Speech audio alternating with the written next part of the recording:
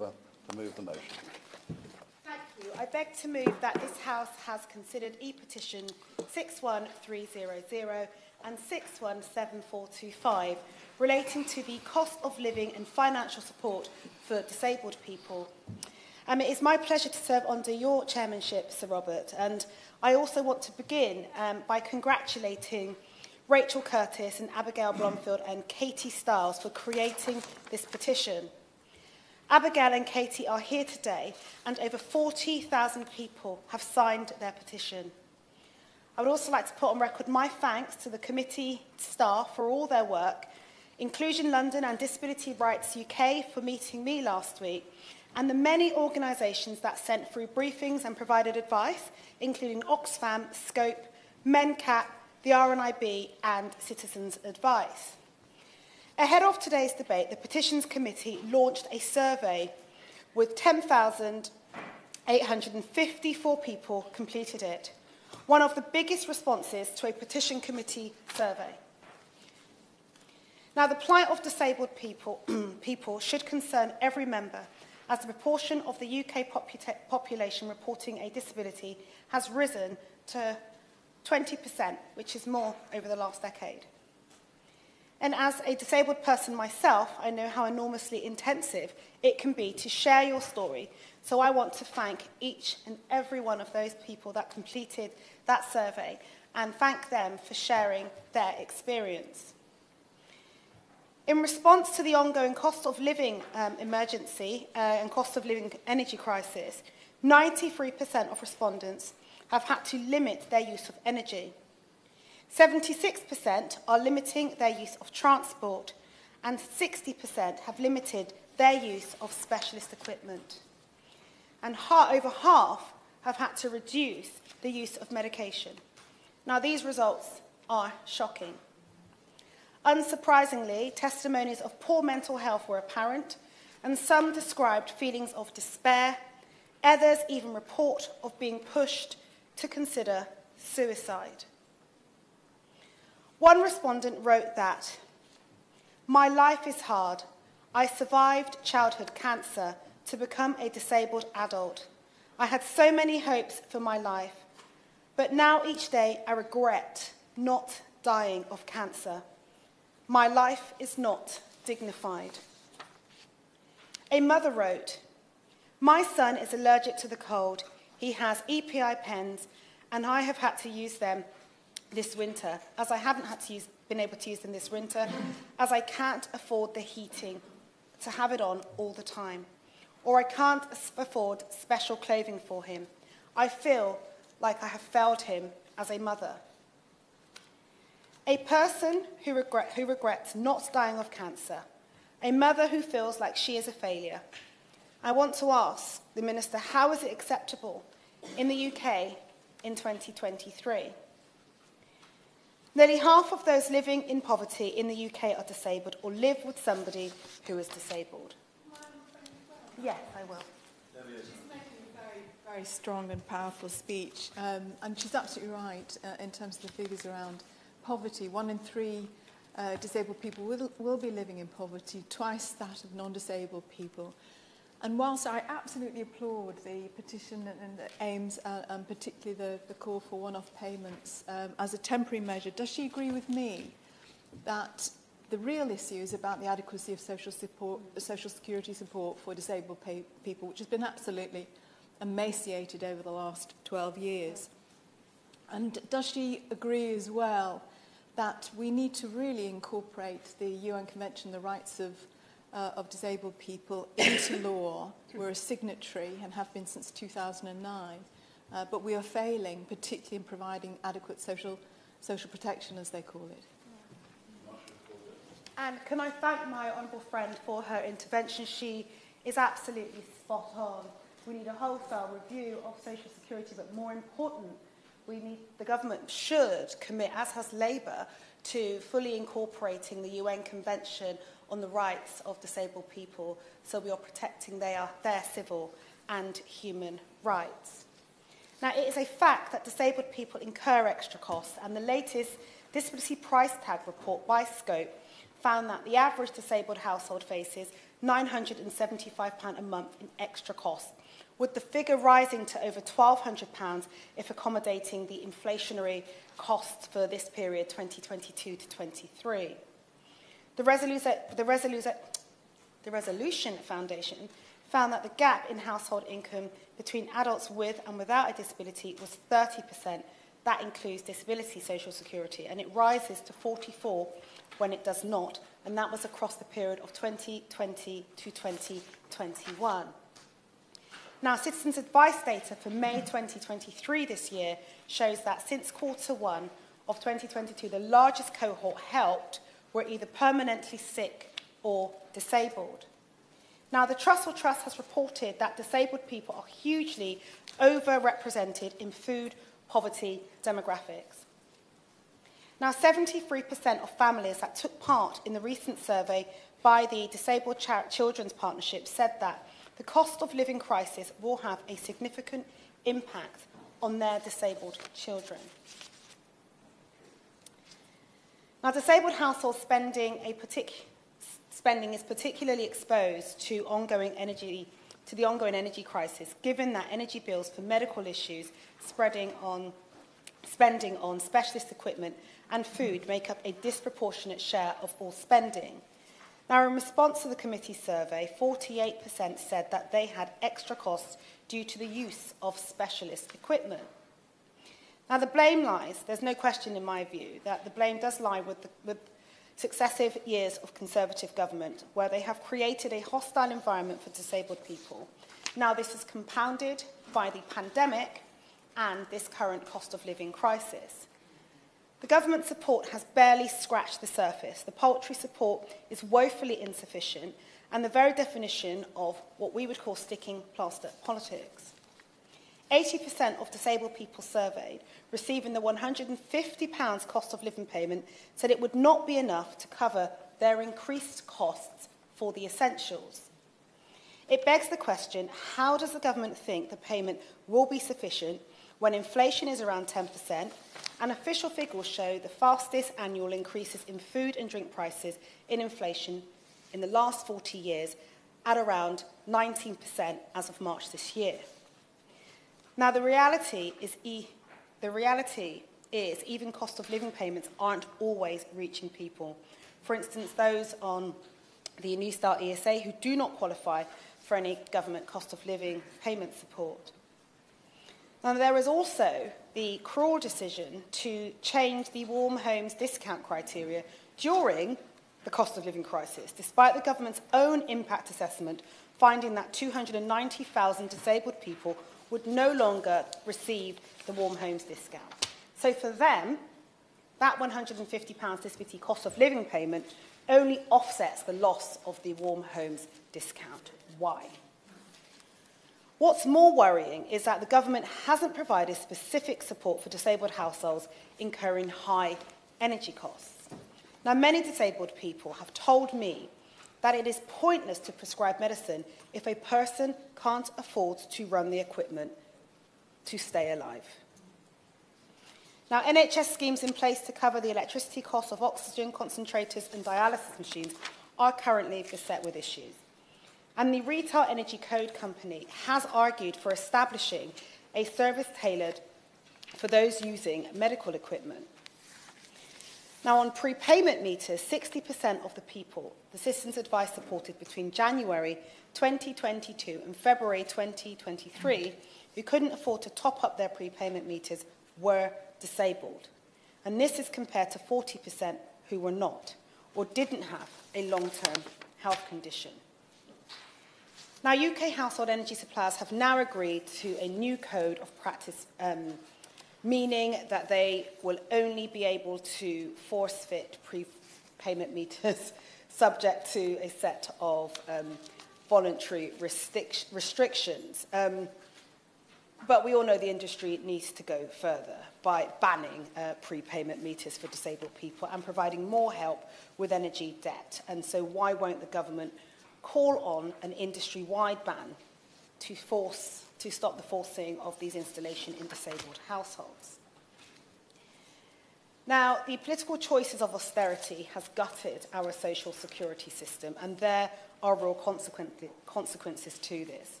Government-funded research suggests that cuts to social care, health and public health has caused more than 57,500 deaths in England than that would have been expected if spending had continued at pre-2010 trends. Now, in the long overdue Health and Disability White Paper, there is now an increased focus on getting disabled people into work and a ramping up of the use of sanctions. Now, the government should actually be focusing on improving schemes like access to work and getting rid of all those delays and dealing with all of the outstanding applications. It is one of the best kept mechanisms for support for disabled people, especially those that are living with sight loss, to help and to also retain and stay in work. Now, evidence suggests that there is little evidence that sanctions actually do work, and they do have a negative impact on the health of disabled people. The White Paper seeks to scrap, well, rightly, I would say, seeks to scrap the work capability assessment, but replacing it with the personal independence payment assessment is absurd, given that PIP has a totally different function, as it serves as an extra cost benefit, despite it not actually meeting all of those additional costs. The PIP assessment framework, as we all know, and we've all debated in this place, is flawed, and the level of support offered, in many cases, is inadequate. The government's own statistics show that over 60% of PIP decisions that are appealed are overturned in favour of the claimant. Now, the government has never carried out an assessment on the adequacy of PIP and whether it is fit for purpose. So will they commit to an assessment on its adequacy and whether it actually does work, and seek to make improvements to the assessment? There is also the issue of social care charges. Now, disabled people who receive social care can be asked to give up to 40% of their social security income to pay for social care. Now, this will leave many, and it does leave many, in deep poverty and forces them to make impossible choices between meeting the basic needs such as heating or eating and essential care. And research by the BBC found that over 60,000 people were in social care debt. Now, there are clear actions the government could take to address this situation. The government must increase the disability cost of living payment, and frankly, they should be making those payments now. I have no understanding as to why people are having to wait till June before they receive that second payment. And it should extend the cost of living payments to everybody, especially those on New Start ESA, and bring in the universal credit uplift and remove the social security benefit cap. It must also reverse changes to the eligibility criteria for the warm homes discount. The government could also push the energy industry to bring in an energy debt waiver or some sort of social tariff. Now, we know a social tariff, however it is designed, is very unlikely to meet the needs of disabled people in isolation. Therefore, such a tariff should instead be developed alongside a tailored cost support policy. The government also should look at the feasibility of the warm homes prescription, aiming to help people with both low incomes and severe health conditions made worse by bad weather. Energy suppliers must also improve access to information for disabled people, especially blind and partially sighted people and those with a learning disability, as it is their legal duty to do so. So what pressure can the government apply to them to ensure that they are compliant? Now, the changes outlined in the White Paper are also designed to get more disabled people into work, but how is the government removing barriers for disabled people to actually access the labour market, including addressing the disability employment and pay gap, with disabled people on average being paid 21% less than their non-disabled colleagues? There also needs to be, as my honourable friend has outlined, there needs to be changes to the social security system to make it less cruel and unfair and hostile and restore it to its original purpose, which was to provide a safety net for those in need. Disabled people are not asking for more, they are asking for equity. The government should be ashamed that disabled people are dying or reporting that they want to commit suicide. This really should be a bit of a watershed moment for the government today. Many are angry and frustrated, feeling that the government has abandoned them, and it is letting them down, the very people it really should be seeking to protect the most. And an example of this was the long overdue or late National Disability Strategy, which was ruled unlawful a few years back, and many of us didn't believe it was credible in the first place. But what have they replaced it with? There needs to be a fundamental rethink and change in the approach the government has to take when it comes to serving disabled people. It really must be about making their lives better and not about causing preventable harm. So once again, as I close, I want to thank the petitioners and those members that are here this afternoon. Encourage you to maybe say hello to Abigail and Katie after this debate. I had the opportunity of meeting them last week and hearing their experiences as well as to what drew them to actually starting this petition was pretty harrowing. And as I say, I really do hope today can be a moment where the government can acknowledge their flaws and their failures on the part of disabled people and seek to draw a line and bring about changes that will improve their lives. Thank you. The question is that this House has considered E-petition 610300 and 617425 relating to the cost of living and financial support for disabled people. Paul Maynard. Thank you, to serve under your chairmanship and to follow the honourable member for Battersea, and indeed to have a second bite of the cherry to speak on this topic, given I couldn't make the honourable member from Motherwell's debate last Monday. So always good to have a second coming, I have to say, although in my case perhaps not. We've had another quantity debate, I think, so far. We will, I'm sure, hear many numbers during the course of this debate. Two stick out to me that I will quote. One is from Kidney Care UK, who cites the average annual extra cost to an individual facing dialysis as being £1,918.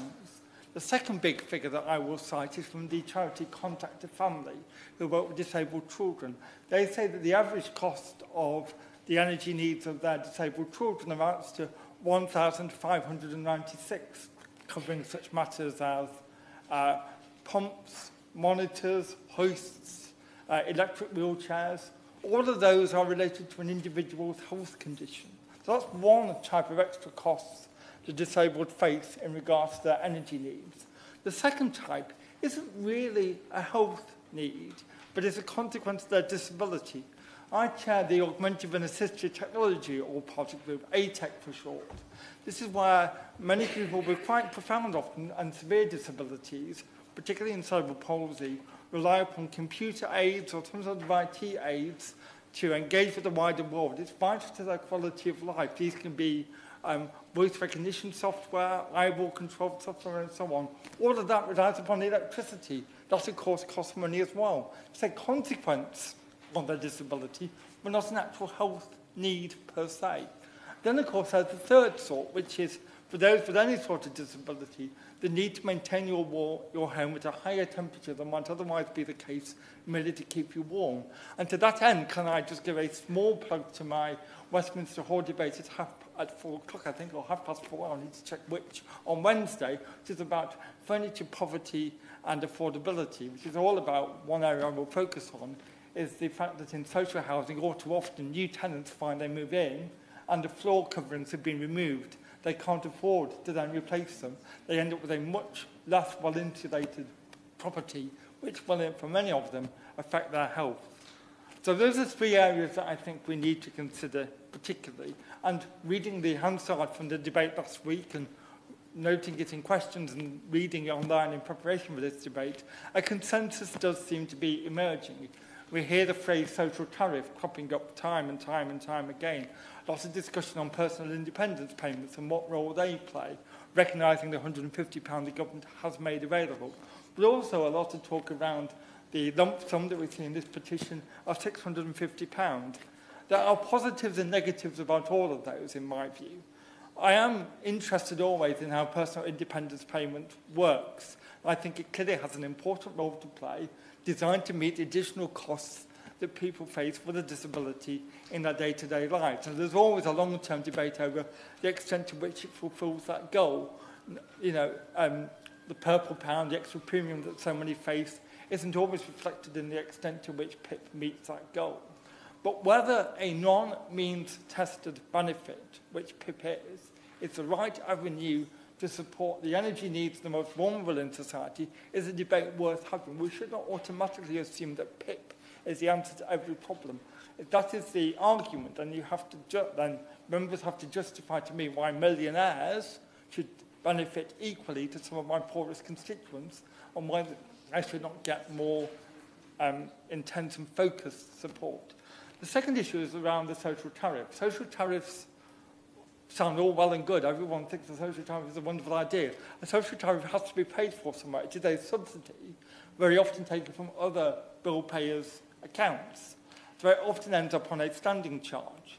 And what we risk doing by a continual focus on solving every problem with a social tariff is it then gets put on the standing charge. And you have this ever-decreasing circle where more and more people will see their standing charges go up, have to have cause to revert to a social tariff because they can't afford their bills anymore, thereby increasing the standing charges. Now, in reality, of course, that would not occur, but it is a logical inference. Once again, you cannot keep solving every problem in our energy system and our cost of living crisis by placing them on a standing charge. Other ways have to be found. Now, I accept the intention of the £650 lump payment is a good one.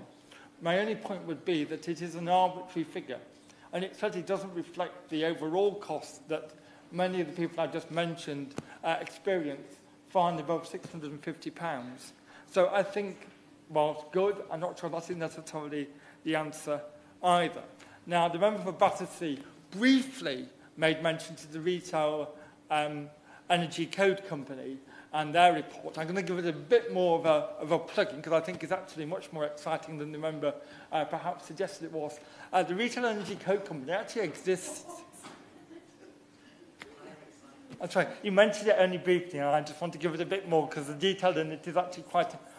I know I'm not mocking the Honourable Lady at all. I'm just saying I wanted to cover it in a bit more detail because I had the time that I know she didn't because she had to cover much more. So I urge her not to take offence unnecessarily.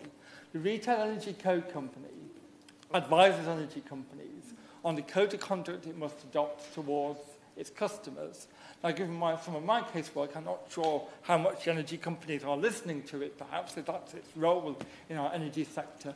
But Andrew Mower, who has been working on them with a set of proposals on how to deal with energy costs for disabled people, I think has done a superb job in exploring this area and perhaps finding some of the flaws in some of the proposals that have been made in recent months. In particular, I think it's worth looking at the NHS schemes that exist at the moment, particularly for those on oxygen concentrators and dialysis machines. It's a perfectly good model. I'm glad to see the NHS recognising that they have to help people meet the energy costs, but it is not universal. It goes back to our old friend, the postcode lottery. In addition, the subsidy doesn't go up when energy prices go up. So therefore, you're always playing catch-up. And thirdly, people are paid in arrears, so they have to stump up the cash to pay their bills in the first place in the hope that they will get the money back at some future date. That money may not actually reflect the actual bill that they have to pay. So it's interesting how that NHS model that we think might be the answer to many things actually causes as many problems as it solves. Similarly, once again, social tariffs. Mr. Moore points out the immense difficulty they have found in the broadband sector are trying to come up with a social tariff that actually works, that doesn't interact with the market in perverse ways with unintended consequences, that sees social tariffs actually costing more than the one that's available on the market to families here and now. So social tariffs by themselves are actually quite difficult to get right and need to be extremely flexible. So I'm not entirely convinced that Ofgem, spending hours and hours and hours each week reinventing what this week's social tariff should look like every time the energy cap changes is actually the answer either. I will, certainly. Thank the Honourable Gentleman for giving way, and he's very informed and detailed on this topic, so I defer to his superior knowledge. But does he not agree that the Retail Energy Code Company and indeed Ofgem and all of those involved in the market are clearly failing the most vulnerable in our society? Because in my constituency, I have vulnerable and disabled constituents who are turning off their energy just so they can survive. Yet the disaster of the structure, and indeed the point he made about the standing charges, means that they're no better off, but they're freezing cold. Well, I share her view as to the reality her constituents and indeed my constituents face. I share some of her criticisms of the energy companies themselves. I think the Retail Energy Code Company maybe is trying to provide an answer that I hope the energy company will listen to, that I hope might just persuade her that they are worth a second look. I don't know. Time will tell, perhaps. Many charities, when they're coming up with their proposals from the disability sector, are emphasising the broadness of eligibility and auto-enrolment. This is entirely logical and sensible for them to do. They have learned from the reality of the Priority Services Register, but in my own constituency, I find that the people who really ought to be on that Priority Services Register are the least likely to be on it. So they are right to be concerned that some sort of voluntary enrolment would actually get to where we want to go. At the same time, though, what they're missing out, I think, is the potential to have a more tailored scheme. It goes back to the point I made earlier. Everybody's energy costs are going to be different, and having one-off payments, I don't think necessarily meets that challenge. And Mr. Mower... I know, I mean, he's making a very thoughtful speech, actually, about a complex issue. But would you accept that having some money, while imperfect, has to be preferable to being left without that amount of money? Yes. Something is better than nothing, but part of the art of speech-making is to build an argument, as I hope she'll understand. And I haven't yet culminated in my argument of what I actually think we should do. So, by all means, criticise whether you agree or disagree with my critique of what is being proposed. I'm about to come on to what I think should be done, that I hope might just persuade her yet again. Mr. Mower looks at what they do in Australia, and the states in Australia, who have actually gone into great detail on this.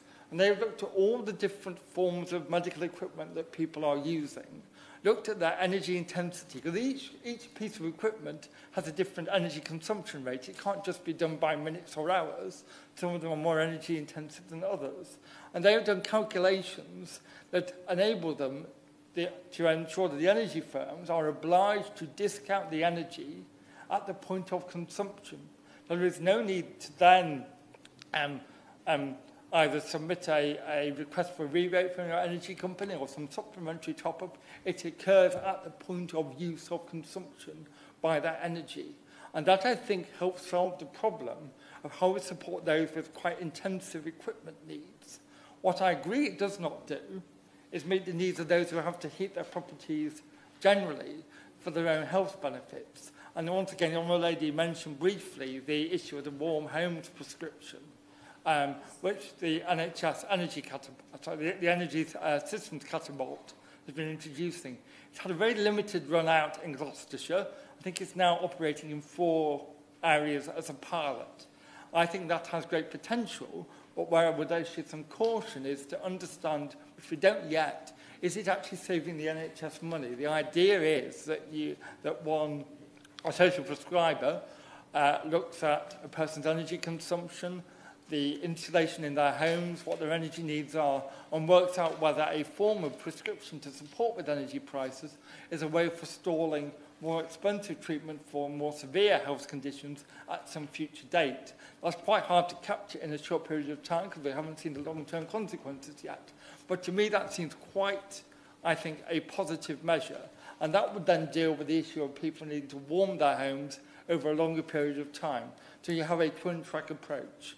Now, I've tried not to read out verbatim from Mr. Mower's report and put it in my own words, because otherwise I'd be a very boring speech to give. But let me quote just from what his conclusion is, which is that the electricity costs of these consumers, i.e. those who are required to rely upon equipment, would best be met through a scheme that can tailor support to the needs of each eligible consumer, rather than a policy targeted at a wider range of vulnerable consumers, so that those individuals can have full confidence the costs of their relevant equipment are being met. And that, to me, is the key word in this debate. It is confidence. The Honourable Lady mentioned it, some of the interventions mentioned it. The uncertainty of individuals with very severe health conditions who do not have the confidence to continue heating their properties, running their equipment, running the risk of disadvantageous health outcomes because they don't have the confidence that they'll be able to afford to meet their bills. I urge the Minister and the other Minister who is now not here, that was here briefly, to really engage with the Retail Energy Code Company to look at this in great detail, to bring together the NHS and the social prescribing network. And I know social prescribing is always the answer to everything in life these days, but in this case it might just be, who knows, to try to work out with Ofgem whether this twin-track approach could actually solve the problem that we're seeking to solve. Thank you. Barbara Keeley. Thank you, Sir Robert. It's a pleasure to speak in this debate with you in the Chair, and I do congratulate my honourable friend, the Member for Battersea, on leading this important debate. We know that the serious implications of rising prices for fuel, transport and food have fallen much harder on some people. People with disabilities face a higher risk of poverty. The poverty rate for individuals who live in families where someone is disabled is 28%, 9% more than those who live in families where no one is disabled. They are also less likely to be able to make savings on their bills for reasons related to their disability. We've just heard a great deal about how the size of bills impacts on many people. I'm going to talk about one of the petitioners who is here today, Katie Stiles. She is an unpaid carer for her husband who has motor neuron disease, and she's a campaigner for improved support for carers. She put it like this: it's not a question of putting on an extra jumper for us. When someone has a muscle wasting disease, their ability to stay warm is compromised, so homes need to be heated for longer and at higher temperatures. Not heating your home can lead to chest infections, and in turn this can lead to a stay in hospital. So we're focusing in an awful lot around households for somebody with a disability, but the extra costs for heating are not only borne by the person with a disability, it's also by their unpaid carers. Well over a quarter of all unpaid carers are living in poverty. And research from Carers UK found that more than 3/4 of carers said that the rising cost of living is actually one of the main challenges they would face in 2023. Hardly a surprise, I imagine. Yes, indeed. Thank you for mentioning my fantastic constituent, Katie Stiles, who's here today. But would she agree with me that campaigns like We Care and people like Katie make a real difference to us because they talk about the impact in their real lives and how all the decisions we make here affect them on a daily basis, and it's not just the sort of statistics that we receive from other charities and things, but we know how each decision we make here impacts on their real life. I very much agree, and I have to say, Sir Robert, it's a very good thing that Katie Stiles is here today as one of the petitioners, because I have learned a lot from her about the role of carers. It's something that I care very deeply about, and like her, I would like to see improved support for carers. Back to this point about maintaining higher temperatures in the home, of course, people with disabilities, as we've heard so far in this debate, are also being hit with increased costs of other equipment, vital high energy equipment we've heard about, the increased cost of additional laundry and bathing needs has to come into it, and increased transport costs for visits to medical appointments. That can be very, very costly. As my honourable friend said in her opening speech, the charity scope has found that on average households with at least one disabled adult or child need an additional £975 a month to have the same standard of living as households without somebody with a disability. And in fact, those extra costs, she gave this figure too, rise to £1,122 a month after accounting for inflation. I mean, in this debate, we're throwing around amounts of 150 and 650, but I think we should think about those figures, because 150 goes nowhere near, does it, when we think about those increased costs. The petition asks for disabled people and unpaid carers to be included in the one-off 650 cost of living support. And we should really reflect, as I said, on the fact that unpaid carers are more likely to live in poverty than those without caring responsibilities, 29% compared with 20%. Now, the government responded to both petitions for today's debate, stating that 6 million people in receipt of a qualifying disability benefit would receive a £150 payment last September. But only those in receipt of a qualifying benefit would receive the £650 payment. And I understand this excluded 568,000 personal independent payment and and disability living allowance claimants, and 523,000 carers allowance claimants. Carers like Katie Stiles and the We Care campaign argue that while the one-off £150 payment was of course welcome, and as we've discussed in the interventions earlier, any amount extra is welcome. But let's be clear about it. In terms of the additional energy costs that disabled people and their families are bearing, it was completely inadequate in the context of the ongoing cost of living crisis. We've all seen our own bills. £150 hardly goes anywhere. So the We Care campaign does recommend that the government introduces a social tariff for energy, which discounts energy bills for those most in need, automatically enrolls eligible households and is mandatory for all suppliers, as is advocated by Age UK and Scope Charities. I'm afraid, Sir Robert, I'm not going to be able to get into all of the ins and outs of the argument we heard earlier from the honourable member opposite. But, you know, clearly, and I do disagree with him to a certain extent about this, I think that it doesn't matter how many hours Ofgem spends on this, Ofgem should be spending time on this because, you know, it's vital that we have a solution. Just want to talk a little bit about that work by Age UK. Research earlier by Age UK found that cost of living pressures this winter led to more than half of older people cutting back on heat and power, and more than a quarter feeling too cold at home most or all of the time. And around 800,000 people surveyed, older people, had actually left their home to seek warmth in a public space, such as a shopping centre or a library. I heard from older constituents who were using their free bus passes to ride around in buses during the day just to keep warm. Shame. And that is a scandal. Yeah. And it's also not an option for some people, because when we're talking about people with disabilities and their carers, they would not be hopping on and off different buses just to try and keep warm. So I do want to turn to eligibility for the warm home discount, and I think it's important that we got to this in the debate. The We Care campaign recommends that the government extends eligibility for the warm home discount to include people with disabilities and unpaid carers. The warm home discount was changed by the government this winter, but not to extend it to include people with disabilities and unpaid carers. In fact, quite the opposite. Money-saving expert Martin Lewis estimated that 290,000 existing claimants who have disabilities and who only claim personal independence payment, attendance allowance or disability living allowance, which are not means tested, will no longer get the warm home discount. My experience as a constituency MP of the changes made by governments is of being contacted by constituents who formally received the warm home discount, finding they were no longer eligible. The reason given back to us by the government in most cases was that the discount was now targeted on properties which have a high energy cost score based on their characteristics. But I have to say, in my experience, some newer properties can be cold and difficult to heat. So just basing it on age of property, I understand the procedure was using the valuation agency set characteristics and then pushing that through an algorithm. And Martin Lewis has actually shown, I think, that that's mistaken. And I do say to the Minister that I know from my own experience, some people on very low incomes have been denied the warm home discount this winter. I feel these changes are wrong, and I urge the government to look at this again. It's time that there was extra support for people with a disability and their unpaid carers to help them cope with these unprecedented financial pressures due to the energy bill crisis and the cost of living crisis. And I hope the government will think again after this debate today. Hear, hear. Twist.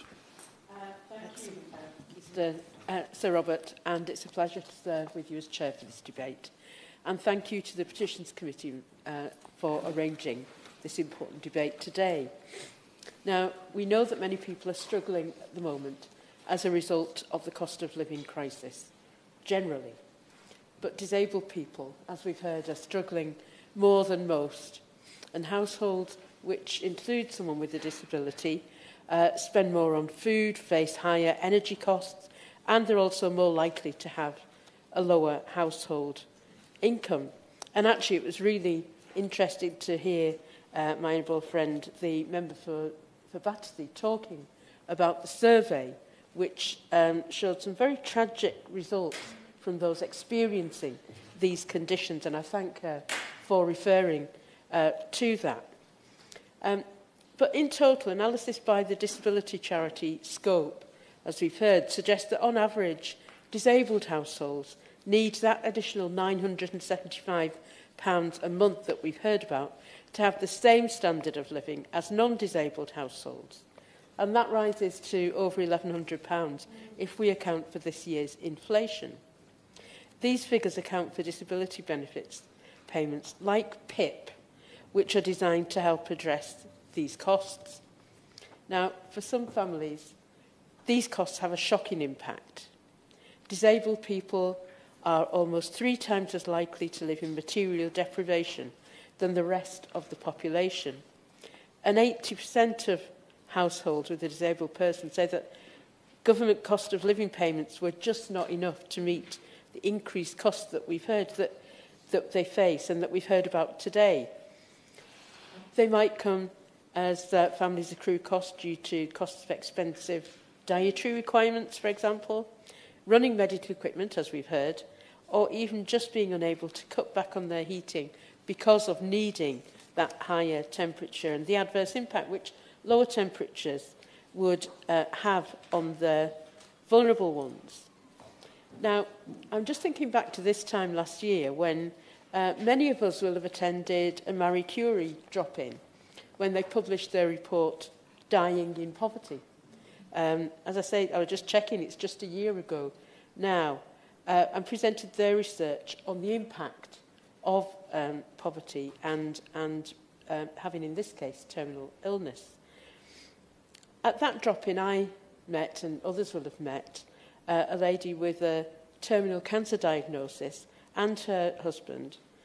They were on a water meter, and they said to me, without me asking, it wasn't kind of featured, that they were running up hugely significant costs because of the need to do constant washing in order to limit the risk of infection.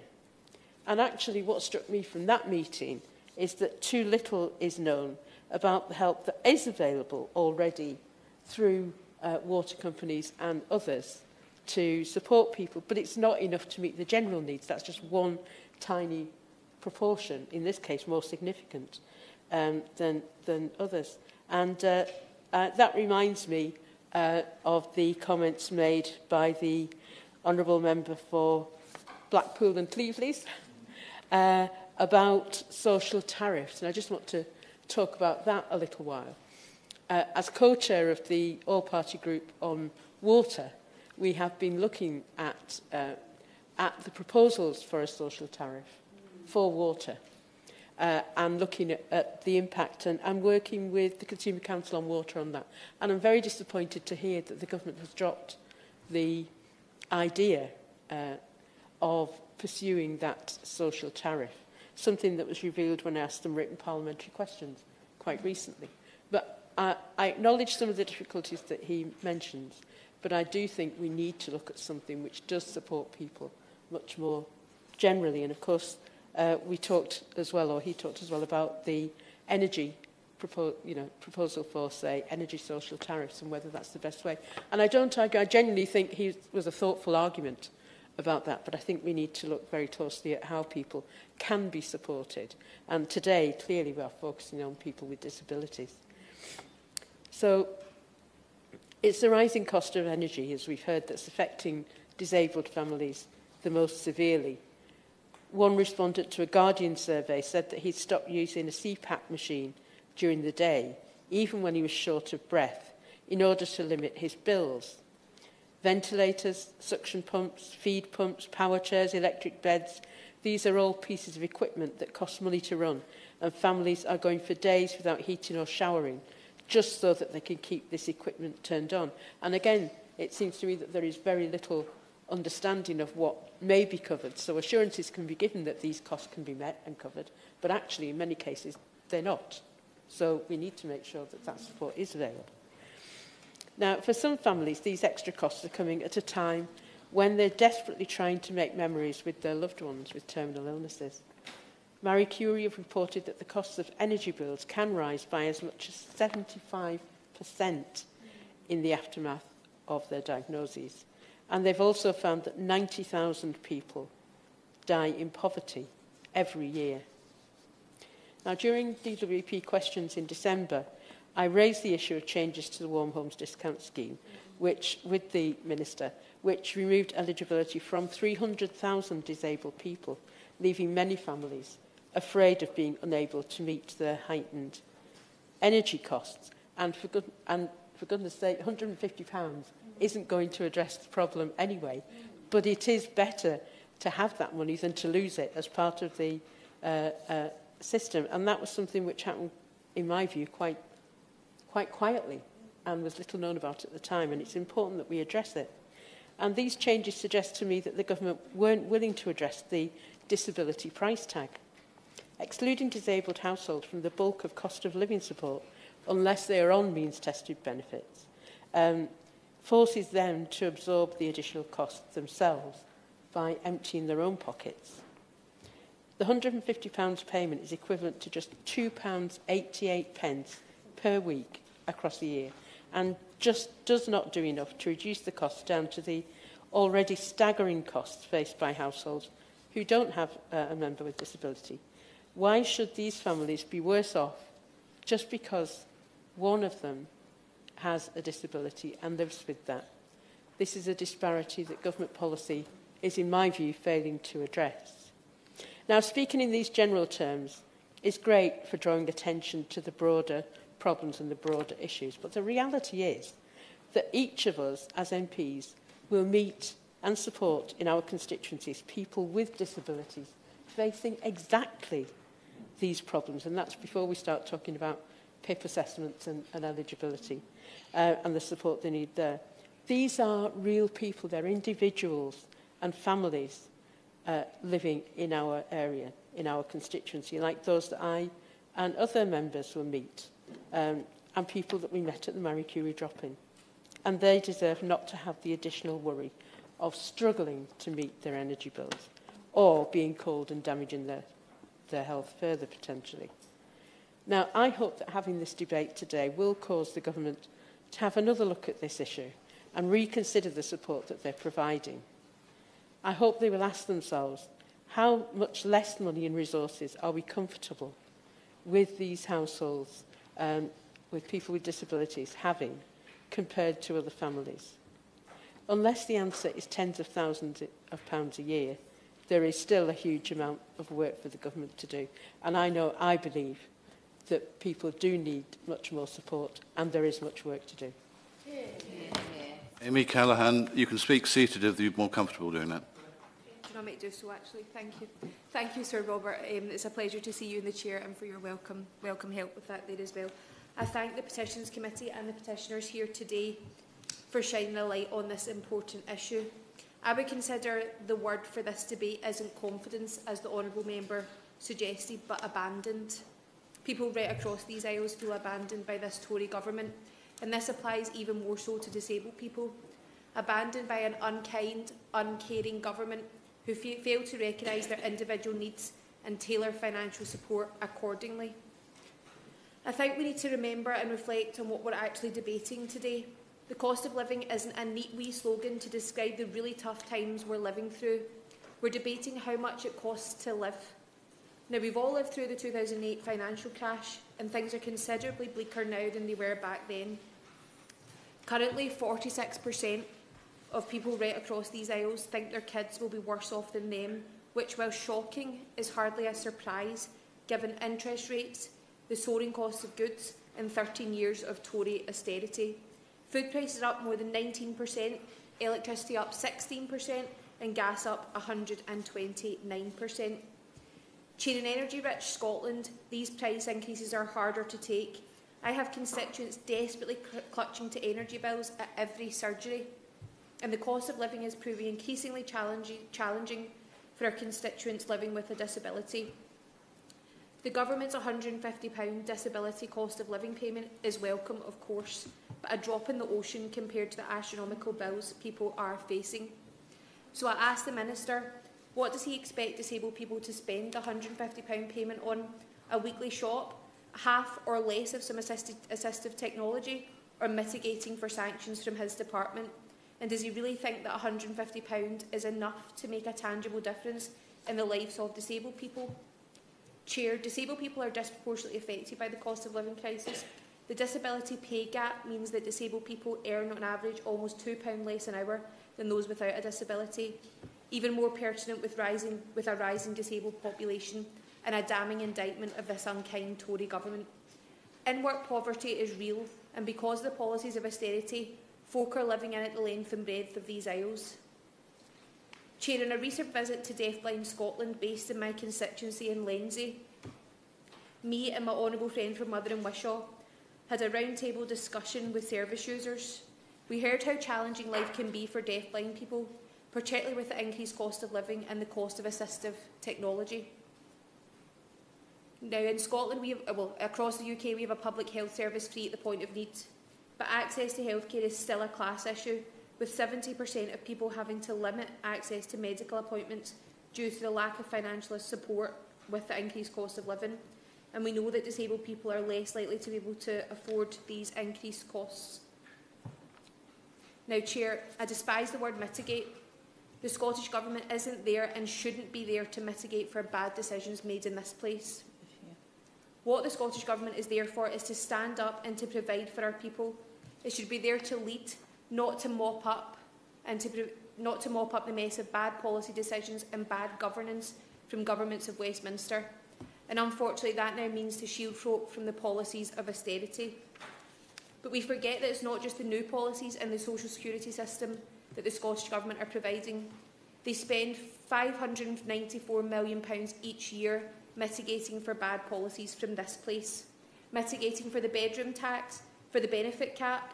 If these Tory welfare reforms hadn't been imposed, it's estimated that each family in Scotland would be £2,500 better off each year. People in Scotland would be facing the cost of living crisis so much more harshly if it weren't for these mitigations. Now for the clear blue water between the Tory government down here and the Scottish Government up the road, a tale of two governments. The Tory government, who have removed the very welcome £20 a week increase to universal credit, and the Scottish Government, who have not just uprated social security but introduced brand new payments, including the Scottish Child Payment, lifting children out of poverty. We don't pay for prescriptions in Scotland, meaning everyone can access the medication they need to manage health conditions, whilst the government down here have failed to do likewise, meaning 51% of people have had to limit access to medication. This Tory government are failing our constituents, and Labour have no policies to turn this around. Fortunately, whilst Westminster continues to fail, the people of Scotland can rely on the Scottish Government to deliver on fairness and equality. And of course, Chair, we look forward to our future as an independent nation within the European Union. Thank you. Thank you, Troy. It's a pleasure to speak at this debate and to serve under your chairship. And I'd like to thank my honourable friend and neighbouring MP, the MP for Battersea, for a very powerful opening speech, setting out so many issues that are faced by thousands of people across this country, including in my constituency of Putney. And I'd like to thank Rachel, Abigail and Katie for bringing this petition, for enabling thousands of people to say not enough government time is spent in this place debating these issues on behalf of all of those people who are so affected by them. And I'd like to use this time to highlight three particular groups of people who've come to me in my constituency and about the difficulties that they face. One is young people with cancer. The second is people who have ME or CFS. And the third is people who've had stem cell or bone marrow transplants.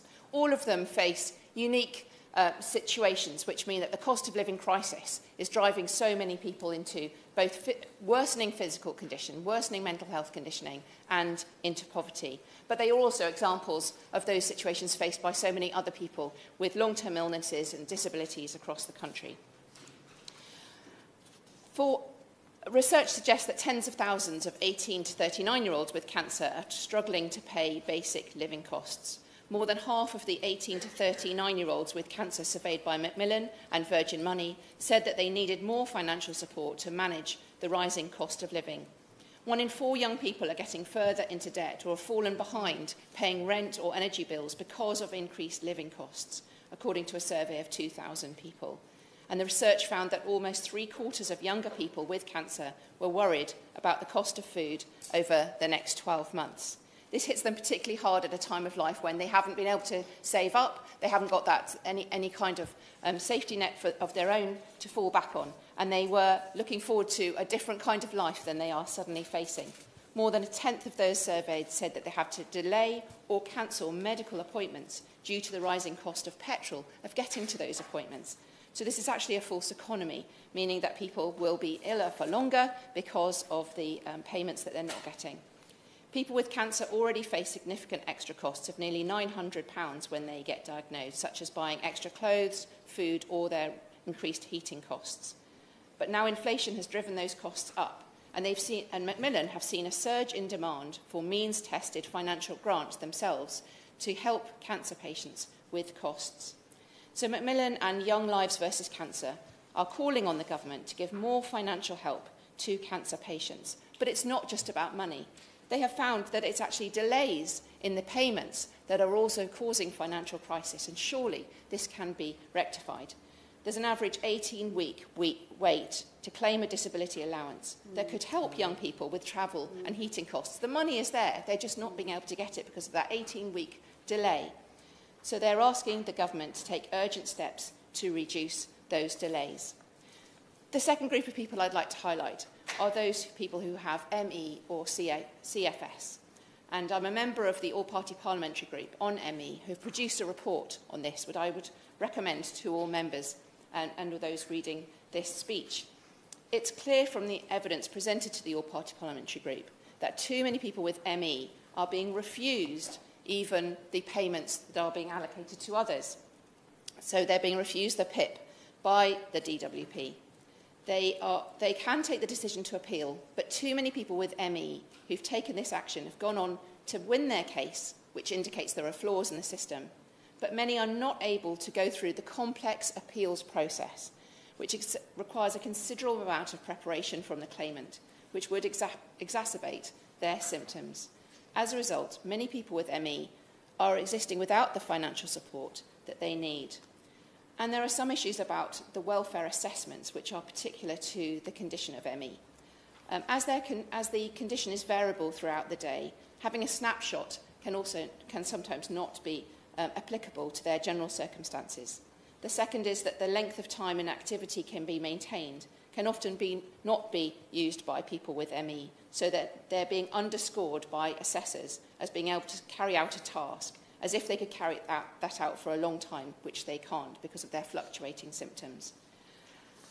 And also, there are after effects of carrying out tasks. So people with ME may be able to carry out a task for an assessment, but then have extreme post-exertional malaise, which follows the completion of that task, but then doesn't get assessed as part of it. And also, people with ME are being pressurised by their private health insurers to undertake a course of grade exercise therapy, or GET, in many circumstances, despite detrimental effects to many, in order to keep their insurance-based health and disability payments. So there are many recommendations from the All-Party Parliamentary Group, which I would urge the Minister to look at in terms of the ways in which people with ME are assessed and whether they're getting the payments that they need to meet their needs with the cost of living crisis. And Sir Robert, the third group I'd like to highlight today are those who have stem cell therapy or bone marrow transplants. A recent survey by the Anthony Nolan Trust found that 2/3 of people who've had stem cell therapy struggle to heat their home. Over a half struggled to afford food, and a half struggled to afford travel to hospital. This means that a half have taken on debts or have had to move home because of this, and three-quarters have had to give up work or cut their hours because of their stem cell therapy, but then are not able to get back into work. 90% say that their physical health has worsened as a result of the financial problems that they're facing. Often people who've had stem cell therapy have to have very regular checkups, once a week after the operation originally, and they may have to go further away to the specialist hospitals as well, so they incur greater costs. One parent of a stem cell transplant patient said, "The rising cost of living has crucified me. I've had to walk 12 miles a day to take my children to school," because she wasn't able to afford the transport. So there is a healthcare travel cost scheme for certain patients, but it has a very high threshold for eligibility. So as well as looking at the increased costs for heating, also the increased cost for travel is that highlighted by this group of people. So establishing a patient travel fund for stem cell patients, who are about 4,000 a year in the UK. So Robert has been recommended, but also extending the Warms Home discount. And they have also highlighted the timely access to benefits as being one of their top three biggest problems financially with the cost of living crisis.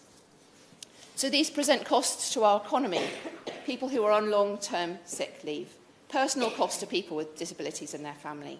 The government needs to understand needs and extra costs incurred by people with disabilities and the physical and mental health results of this that drives more people into poverty. So to conclude, will the Minister meet with me and these affected groups, of particular groups that are facing cost of living crisis, additional needs?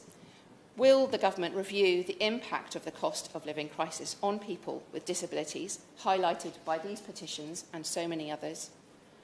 Will the government increase travel and heating payments in the short term to alleviate this current crisis? But in the long term, will the government overhaul the social security payment system, putting the needs of people with disabilities at their centre? Thank you. Ian Shannon.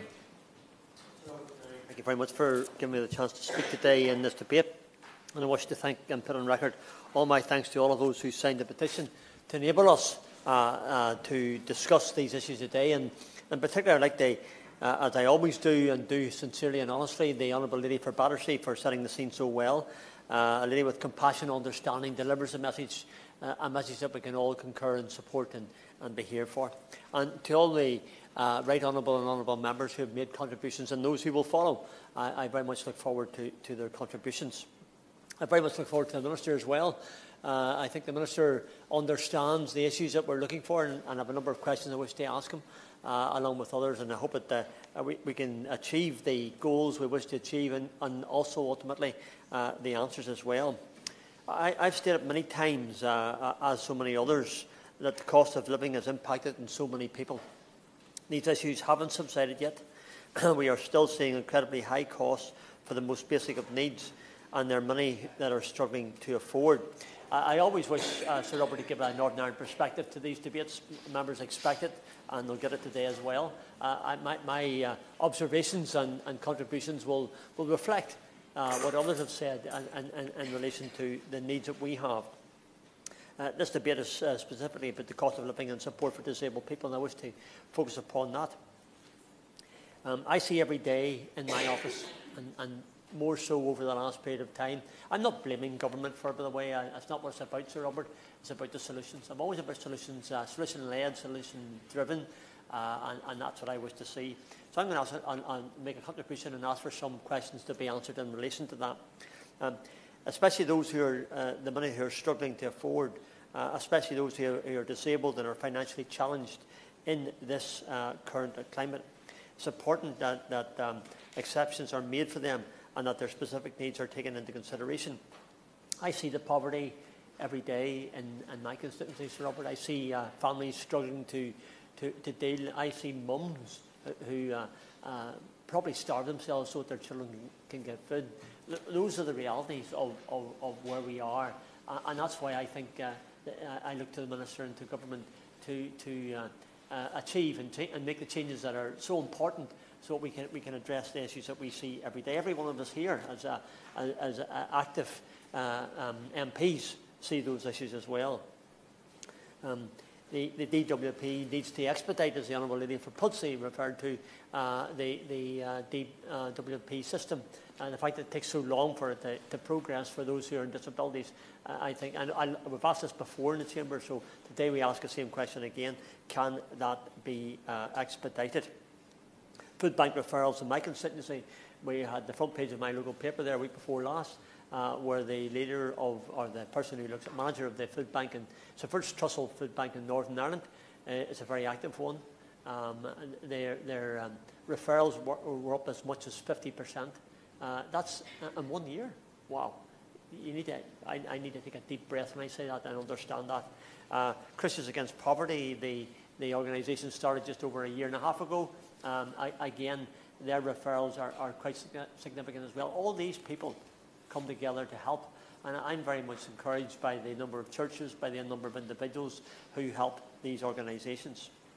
the Honourable Lady for Putney also referred to benefit issues and referred to ME as one example of how they're unable to cope with their systems and the system of DWP for the appeals process, for how long that takes. I would also add to that those with anxiety, those with depression, those with emotional issues, because I see those as well. You see the anxiety, you see the... I wouldn't have said anything different than anybody hasn't experienced, but when they come to the office, they're quite anxious. They're extremely confused about the system that's before them. So again, Minister, I would ask what's been done to help those people who have anxiety, with depression, with emotional overtures which affect their everyday life. I know the Minister wants to help. I certainly want to help, and I wish, and on behalf of others, I would like to see that happening as well. And not only do you have those issues, you also have complex physical needs, which compound the issues and confuse sometimes the DWP's interpretation of what we have as a person sits in front of you, which I see it very clearly. I have one lady in my office, one of my staff members, she does nothing else with benefits. Not everybody understands their benefit system. They need coaxing, they need help, they need support, and we try to do that. One of the petitions that has been discussed today is that surrounding the £650 payment, and that people with disabilities should be eligible for this too. What is particularly important for me, Sir Robert, in relation to this, is that some people who suffer with disabilities have very specific needs. Some too in relation to the foods, the very foods they eat, the diet they have. And by having a specialised diet, there's a cost factor in that. The inflation, absolutely. Yes. Of the work that we have done together on rare diseases, and of course so many people, I'm thinking for example of Muscular Dystrophy UK, produced their own reports on the impact and the impact of cost of living rises and how that affects their well-being. Again, the Honourable Lady for Bladen sets the scene very well, and thank you for that intervention, because it reminds us all, Sir Robert, of the impacts that are upon a section of the community across this great United Kingdom of Great Britain and Northern Ireland. But we see it every day, and we're trying to convey that in a way that maybe the Minister can grasp that focus that we're trying to put on this issue and give us the answers that we seek. Inflation rates for food have gone up in the last year by 13.1% in Northern Ireland, and expanding this payment to people who suffer with disabilities would help them to stick to the routine and rely on what they need to stay alive. I don't exaggerate the matter, Sir Robert. They need it to stay alive, and that's what I see in my constituency on a regular basis. In addition to this, Sir Robert, I've had numerous constituents raise concerns with me regarding the amount it costs to run certain types of medical equipment. I know the Honourable gentleman for Blackpool North and Cleveley set that scene, but the fact is, I deal with this every week. People with stair lifts, pumps for feeding tubes, electric wheelchairs, and more of them than ever, with mobility scooters as well, bath seats. These are things that we do ourselves because we're able-bodied, but our constituents cannot, without help, deal with the extra charges that come their way. So I would urge, compassionately, respectfully, to the Minister and to Government to provide some form of grant that would help ease costs for people if they must, and there are many who do, run medical equipment. These issues aren't just monetary, they are there for a lifetime, and unfortunately it's a sad reality that some people require these pieces of equipment to survive, to continue to live. It's often life and death if they don't have these. That's the cold reality, Sir Robert, of where we are today with some of my constituents and with others who have spoken. They are no stranger to the increases of electricity and gas heating, and it's unfortunate that so many of my constituents have to deal with the impacts of this. We must, I believe, do more to speak on behalf of those who are disabled and struggling to pay the increased cost of electricity and heating payments. This is certainly a conversation to be had surrounding disabled people and employment, and I need to air this today as well. And this is the chance perhaps to do this, but hopefully, Sir Robert, in a constructive way. For some of those who are on non-means tested benefits, there's an option for getting into some employment, which must firstly be made accessible to them. Many employers, and I welcome the employers who have made a constructive and positive decision to make their work more disabled friendly. And it's also wonderful to see an encouragement into work by so many, and there is still some more to be done in terms of this matter. I'm absolutely, yes, absolutely, yeah. On this point of accessible workspaces, this place which legislates for equality is very hard to get to adapt for people with disabilities. So how can we expect other workplaces to take the onus themselves to make workspaces more accessible for people? I think the Honourable Lady, who speaks with knowledge, understanding, and with a real deep request to see change. Again, Minister, the Honourable Lady has very, very clearly, very capably put forward that request. And maybe when you're responding, Minister, you can respond how this place can improve its disability access.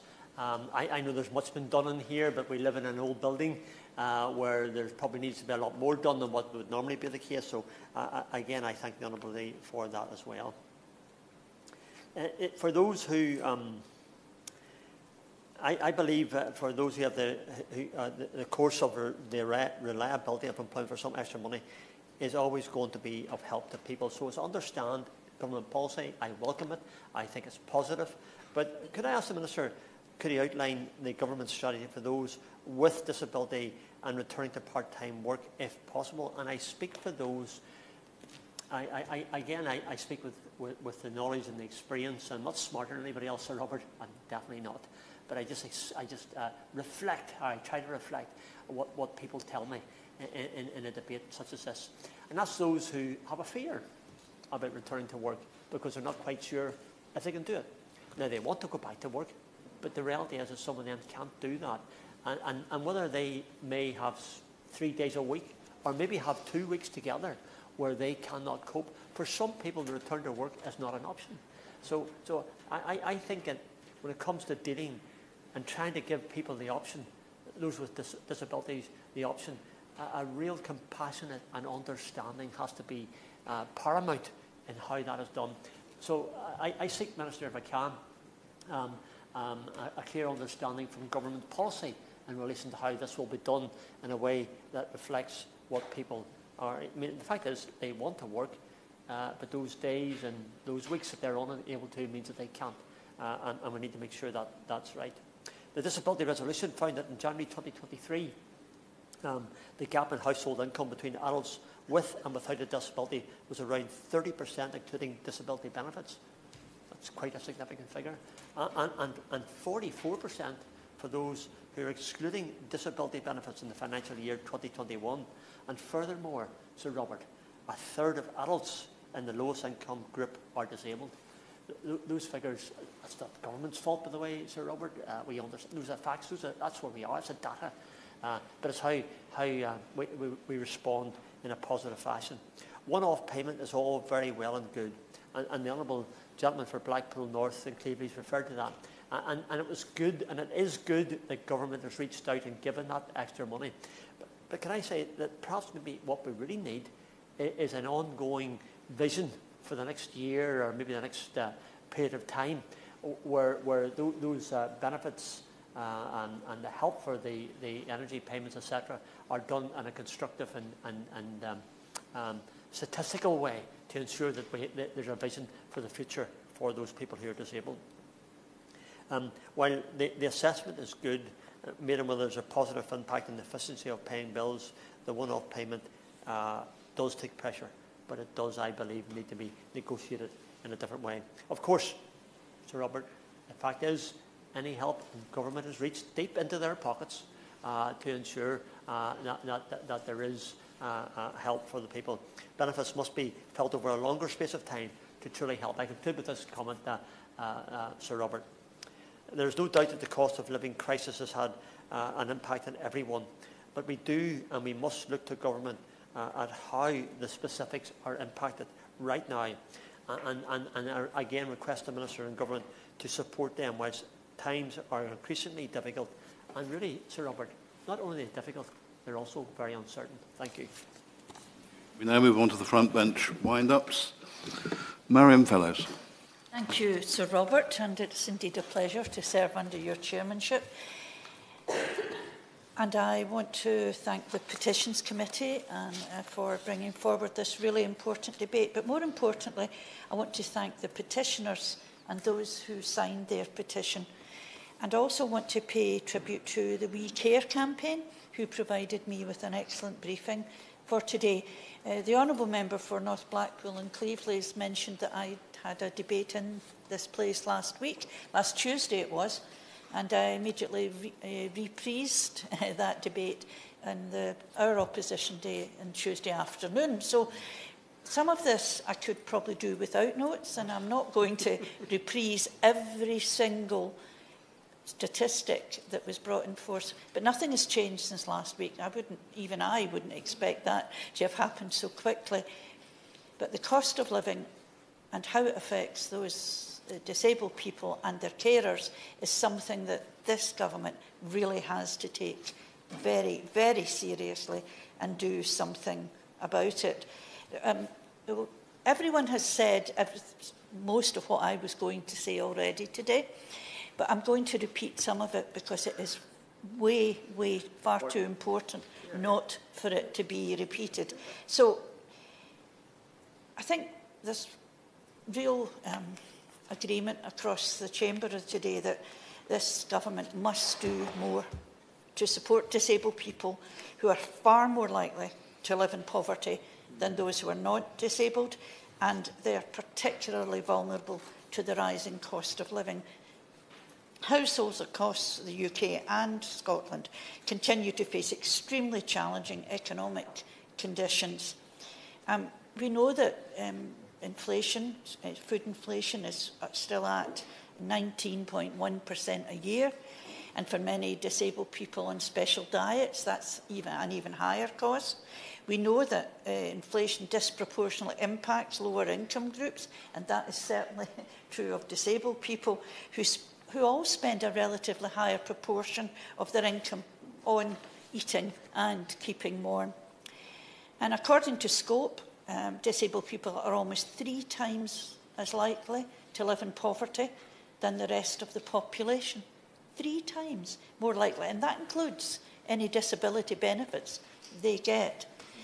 Disabled households have to use a lot of their money to run powerful machines to help them live a more normal life.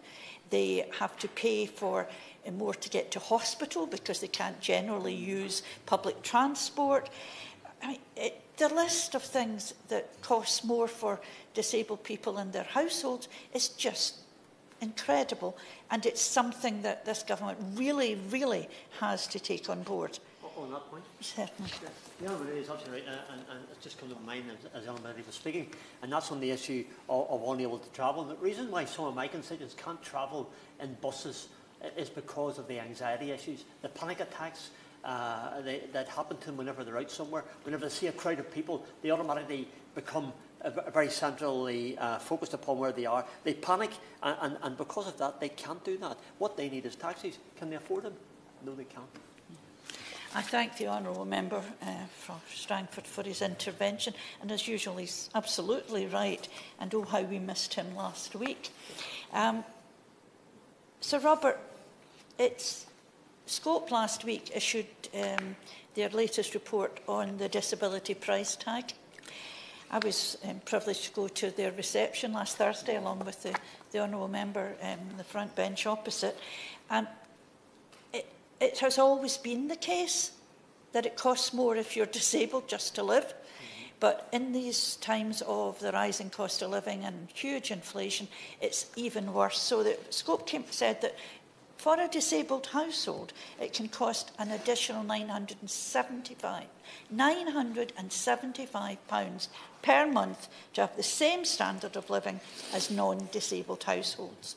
And if you can count for inflation, that cost would rise up to £1,122 per month. And not one single person in this room believes that disabled households, disabled people are actually getting that kind of money. And against this worrying backdrop, the SNP really remain deeply concerned about the UK government's welfare policies. The cost of living payments in 22 2022 and 2023 were designed to help families meet rising prices. However, according to Scope again, 80% of disabled people, 80% said these payments were not enough to meet the increased costs they face, such as the... this support is welcome. No one's going to say no thank you, but one-off payments are like the £650 petition for you today are only a temporary fix when permanent solutions are needed. Rather than offering one-off payments to shore up the incomes of struggling families, this government should reverse the damaging policies that are impacting on our most vulnerable. So I go back to legacy benefit claimants during the pandemic didn't even get the £20 a week increase. They should have had it. They should have had it restored, and it should have actually been increased in the meantime.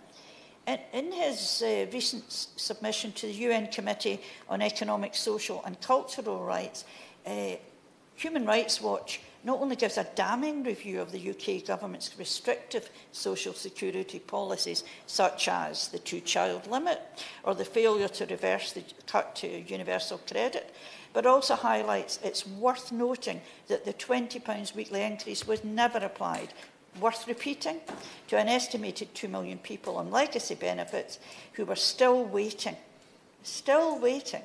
on transition to the universal credit system.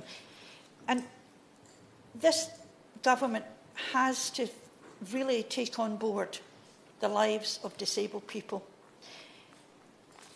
I beg your pardon, Sir Robert, the continual refusal of the UK government to fix the extensive known problems with the social security system is unacceptable. Now, I know the Health and Disability White Paper has looked at promising to do things later on, but that's not good enough. We need changes now. We need changes that actually help vulnerable people.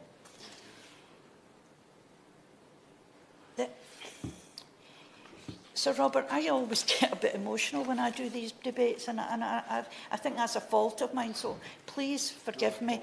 But I really think that this government should look at examples from other places. Now, in Scotland, we try really hard with a fixed budget to make life better for our citizens. So, Scottish Government run their social security system on the idea of dignity, fairness, and they also look at trying to deal more on a daily basis with people who have lived experience. And I know that's something the government is now doing, and I commend the Minister for that. But I think it really needs to do something along the lines of what the Scottish Government has done, is they're having a new disability equality strategy. That's in preparation, and they will keep working with disabled groups to actually make this worthwhile and to do stuff that really impacts on the lives of disabled people.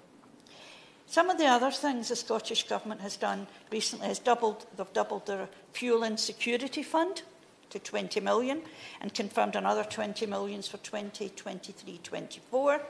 They've introduced a new winter heating payment, which replaces the cold weather payment and provides a stable amount every year to help around 400,000 low-income individuals with heating expenses. And even though there was no statutory requirement to do so, they upgraded the winter heating payment by 10.1%. The Scottish Government has a scheme whereby it looks at energy efficient and fuel poverty. And it's really important that this government actually does that as well, because we leak energy in this country, across the UK, and especially in the parts that don't have the schemes that the Scottish Government has put in place. Sir Robert, Scottish Government's done everything in its limited powers. But every time they mitigate against some of the policies that the UK government imposes on us, they have to take the money from somewhere else. And actually, the only answer to that, as far as I am concerned, as far as the SNP is concerned, and as far as almost 50% of the Scottish population are concerned, independence is the answer to that. Sir Robert, a social tariff for energy is something that we would support. I think it's something that is necessary, and I see the Honourable Member for North Blackpool and Cleves is in his place, and it was something he tried to say might not work. But we have to grasp every opportunity possible to help disabled households, carers and families who are struggling on a daily basis with the cost of living. Politics, Sir Robert, is about choice and political will. Can we please see better choices and greater political will from this government and listen to disabled people and their carers and do better? PIP payments, for example, are meant to enhance living for disabled people. As has been said already, it doesn't even touch the sides. So please, I ask the Minister to really talk about this and to actually comment himself on social tariffs for energy. Can we please also consider, Minister, that the best solution to meet disabled people is to spend money less on things like replacing Trident and using the money saved to pour into social benefits so that people with disabilities, their carers and their families have a better cost of living, have a better and cheaper cost of living. Sir Robert, I don't think there's anyone in this room today doesn't agree that things have to be better for the disabled communities, and it's up to this current government to try their very best and to take on board what other countries are doing and to improve lives and actually grant the petitioners. I think they were very modest in what they asked for, a £650 one-off payment. That is not going to be the answer going forward, and that's what we need, solutions going forward. Hear, hear. Shadow Minister Vicky Foxcroft. Thank you, and it's a pleasure to serve under your chairship, Sir Robert. And I'm grateful for the opportunity to respond on behalf of the Shadow Work and Pensions team. And I, like the member for Motherwell and Wiltshire, may repeat some of the stuff from last week, but it is important to do so because we need those changes so we don't have to keep coming back round and debating this. And there is no doubt that disabled people are being disproportionately impacted by the cost of living crisis. And it's right, sadly, that we are once again debating it in this place. And I want to thank my honourable friend, the member for Battersea, for her passionate opening contributions, sharing the experiences of so many people and explaining why it's unacceptable that people live in those situations in 2023. And as her and others have, I also want to thank Abigail and Katie for organising this petition. And I'd also like to take a moment to pay tribute to the countless disabled people, friends, families, advocates, disabled people's organisations and charities who signed the petition which triggered this debate and campaigned tirelessly to promote disabled people's rights. Now, the Honourable Member for Blackpool North and Cleves eloquently put forward the extra costs for having a disability. And as he said, these costs will vary depending on the specific disability an individual has, but they may include assistive equipment, care and therapies. And as noted in one of the petitions that triggered this debate, some may need to run ventilators, pumps for feeding tubes, CPAP machines, and so the list goes on.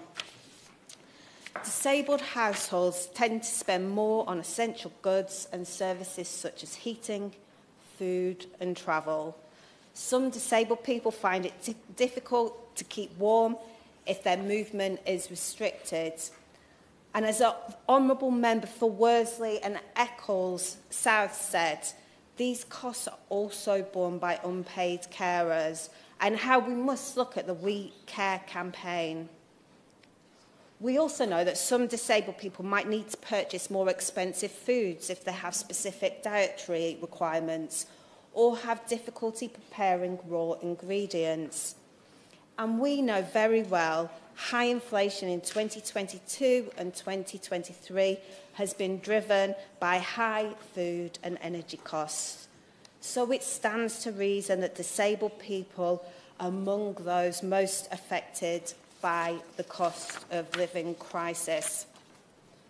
And as a member for Battersea and the member for Worsley and Eccles and the member for Blaydon said, last month Disability Equality Charity Scope released updated research on the extra costs associated with having a disability, the so-called disability price tag.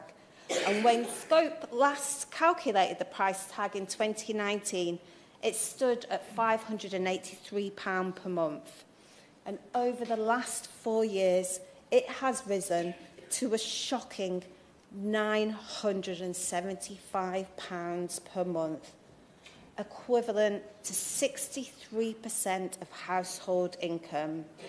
And this means that disabled households need to find almost £12,000 extra per year to achieve the same standard of living as non-disabled households.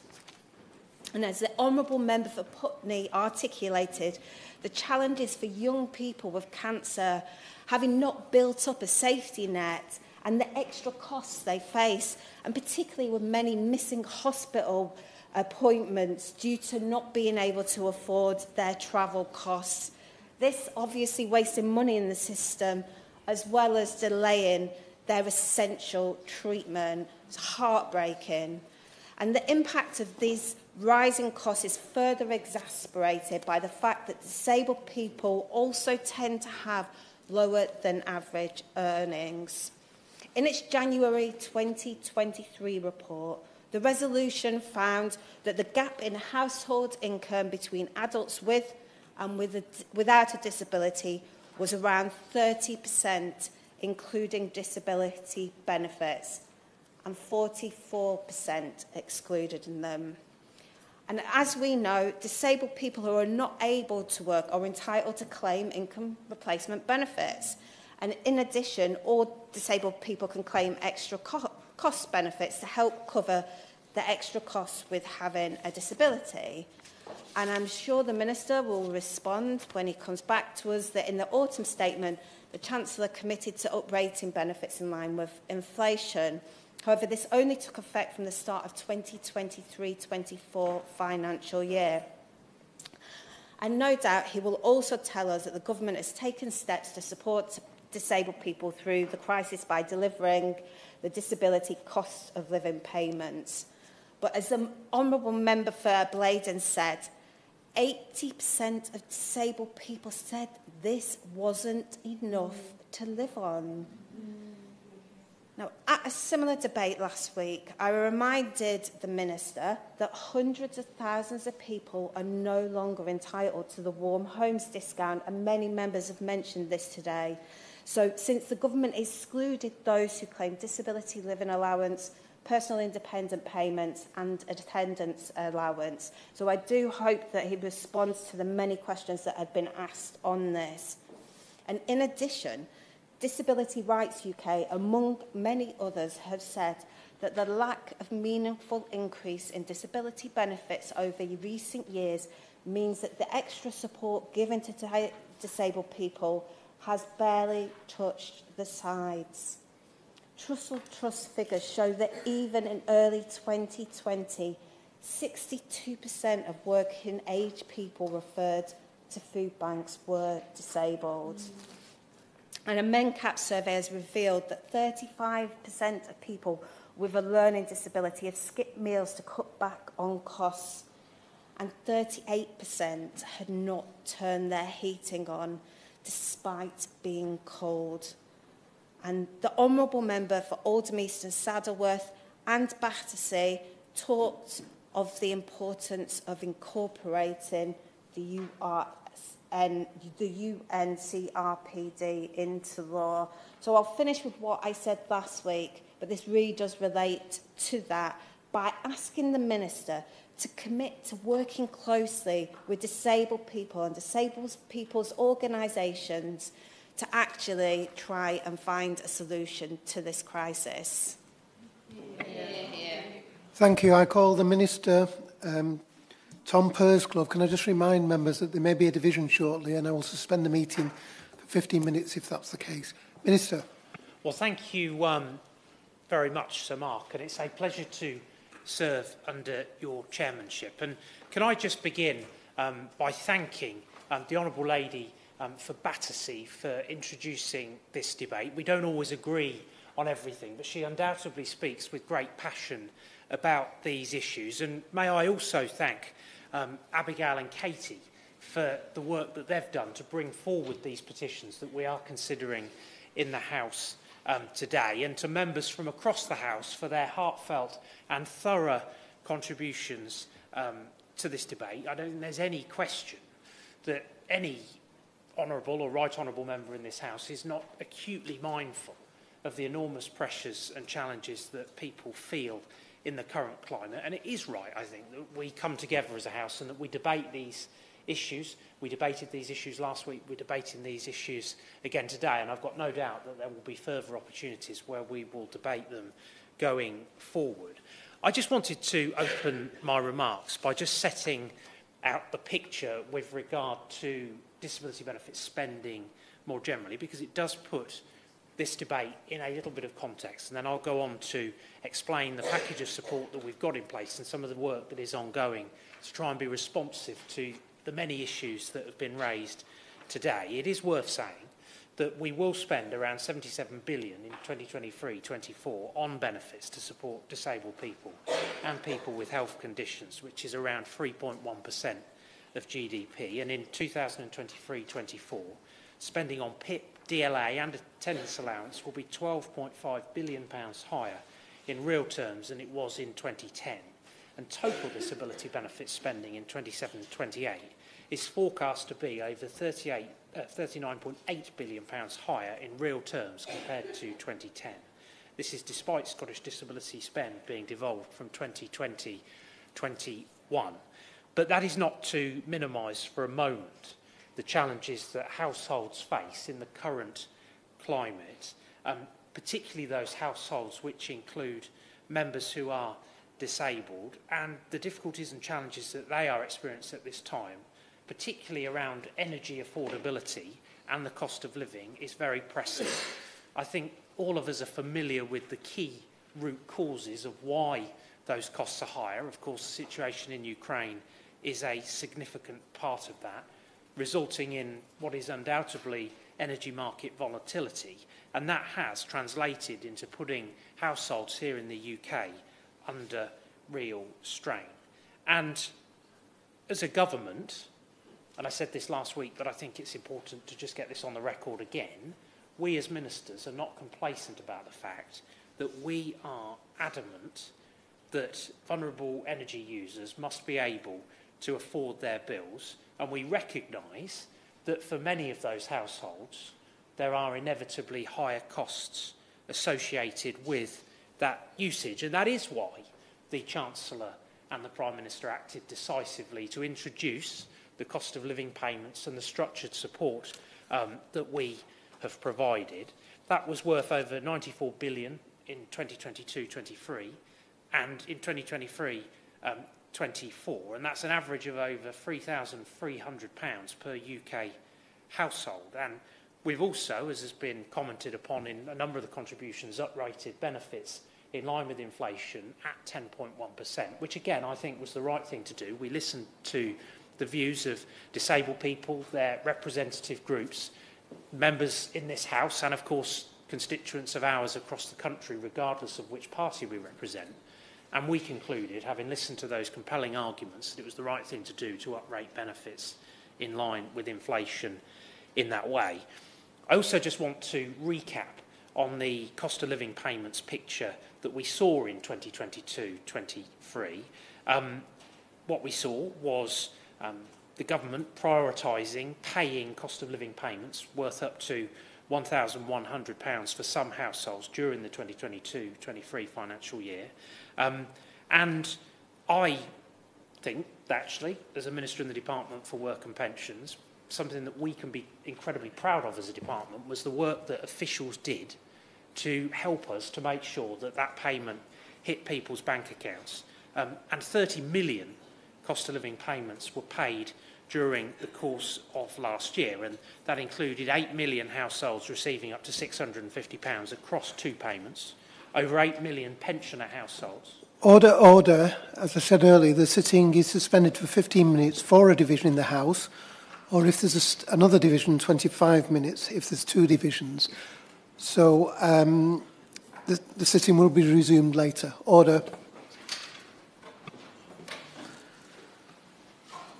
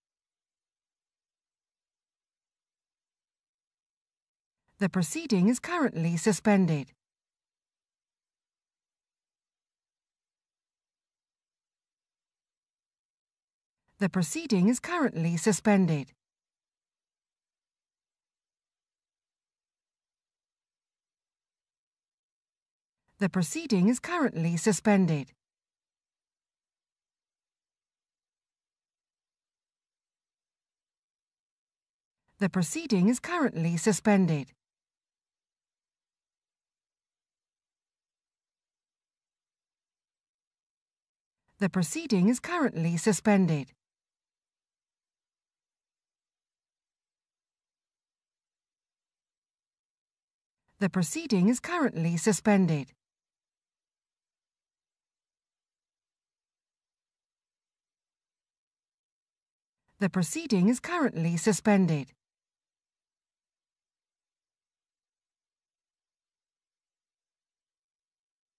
The proceeding is currently suspended.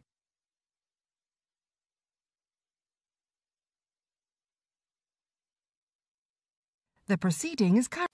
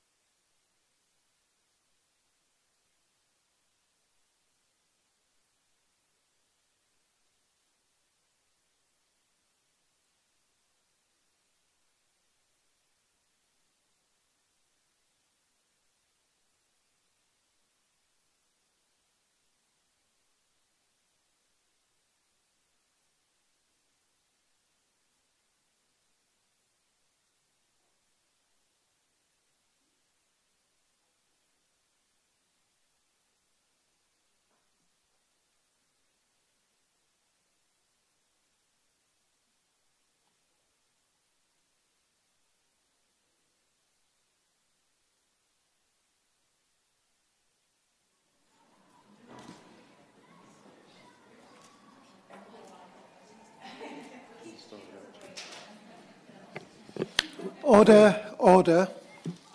The sitting is resumed. The debate now may continue until 7:45. I call the Minister, Tom Pursglove. Well, thank you, Sir Mark. And just to resume from where I got to before the interval, over 8 million pensioner households received an additional £300 on top of their winter fuel payments, and 6 million entitled to an extra cost benefit such as personal independence payment or adult disability payment in Scotland received £150. And then there was, of course, the wider package of support during the course of the financial year, including the energy price guarantee, which capped fuel bills at £2,500 for average use. And colleagues across the House will recognise that that support has been extended until next month. The £400 off of domestic electricity bills received by every household in Great Britain, as well as the council tax reductions for bands A to D in England. And one area of support which I think is particularly important as part of our overall package is the Household Support Fund, which we extended twice, and including support for the devolved administrations through that package in terms of consequential funding. And that has stood at £1.5 billion since October 2021. And that is important discretionary help, which is designed very specifically to allow local authorities to work with people in their communities where there are particular needs that they have that are not necessarily able to be met through the wider structured package of support. There is that sensible discretion able to be applied on a local basis to make sure that extra support can be provided to people who need that on a case-by-case basis. And I happen to think that that was quite a significant and important part of the package of support to reflect the fact that people's circumstances are often complicated and they don't fit into neat boxes. When it comes to cost of living support in 2023-24, again, colleagues will recall the Chancellor setting out at the autumn statement our intentions around the package of support for the year ahead. 8 million low-income families will get £900 on means-tested benefits. And as a department, my department has already delivered 99% of the first cost of living payment of £301 to the 7.3 million households in receipt of a means-tested benefit, such as universal credit. That represents payments to a value of £2.2 billion. And I'm also pleased, and actually the Honourable Lady for Motherwell and Wishaw suggested that not much had changed since we met last week, but one update I am able to provide for the House is that last Friday, my honourable friend, the Minister for Social Mobility, Youth and Progression, laid in Parliament the regulations which allow us to pay over 6.5 million people on an extra cost disability benefit an additional £150. Those payments will land in people's bank accounts starting from the 20th of June. Again, that is important help that is being provided, and I'm pleased that we're now able to give certainty around the timetable for that. And we've also laid the regulations which mean that pensioner households will again get an additional £300 on top of their annual winter fuel payment this winter, as they did last year. But I recognise that one of the elements of the petition, one of the petitions, very specifically focuses on the disability cost of living payment and arguments around the adequacy of the disability cost of living payment. So I want to reiterate what I said last week about that in the debate that we had, because I do think actually the statistics around this are quite significant. And I want to stress that the rationale for each of the cost of living payments is different. The government's view is that it is right that the highest amount goes to those on means-tested benefits, given that those on the lowest incomes are most vulnerable to rises in the cost of living. Having said that, we estimate that nearly 60% of individuals who receive an extra cost disability benefit will receive additional support through the means-tested benefit payment, and over 85% will receive either or both of the means-tested and pensioner benefits, which goes in some ways to the heart of the debate that we are having. I'd also just like to assure honourable members that we're absolutely committed to ensuring that disabled people and people with health conditions receive the support they need. And that's why in 2022-23 we spent nearly 69 billion in real terms on benefits to support disabled people and people with health conditions. And we will continue this throughout 23-24 by uprating disability benefits in line with last September's CPI inflation figure, as I've set out already, meaning we expect to spend around 78 billion in 2023-24, 3.1% of GDP. And by 27-28, I'll gladly give way to the honourable gentleman. The government support that's there, and we all acknowledge that it's there. But some of the questions that some of us asked on this side, and the honourable gentleman for Blackpool North and Cleveland also asked similar questions. For those that have medical, like for instance, mobility scooters, they lift in out of a bath, their pumps and all the things and medical things that cost extra. Also, the Honourable Lady, the Shadow Minister, and the honourable member for Putney myself also asked about those who have dietary issues. In other words, there's a cost factor which is extra. Can I just ask, Minister, if it's possible, please, can you tell us the monies that you've spoken about there, will not get to those people who need it mostly at this time?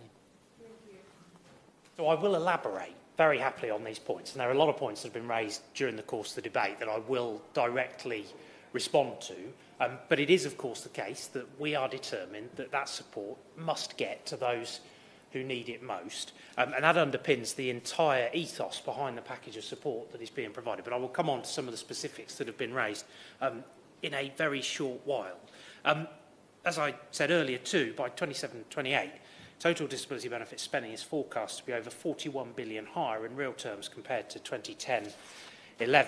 And in terms of spending on the extra cost disability benefits, that alone will amount to some £35 billion this year, all paid tax-free in addition to any other support, financial or practical, that disabled individuals may receive.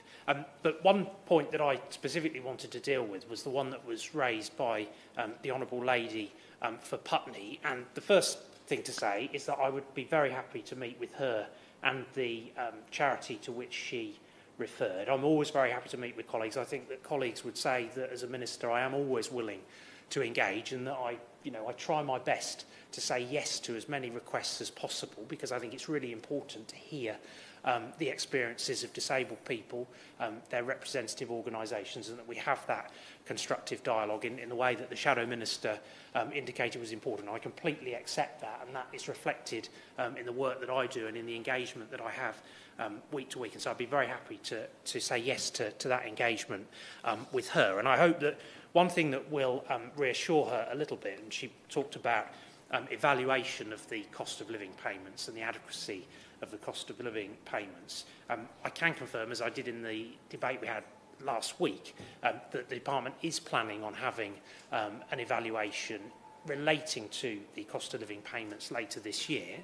And alongside that, I'll gladly give way to the Shadow Minister. It's very interesting what the Minister's saying about an evaluation, and I know that many times I've asked written parliamentary questions, I've done freedom of information requests and so forth, around the government actually publishing and being open and transparent with their evaluation. So I wonder whether or not when that evaluation takes place, the Minister will commit to ensuring that it's published.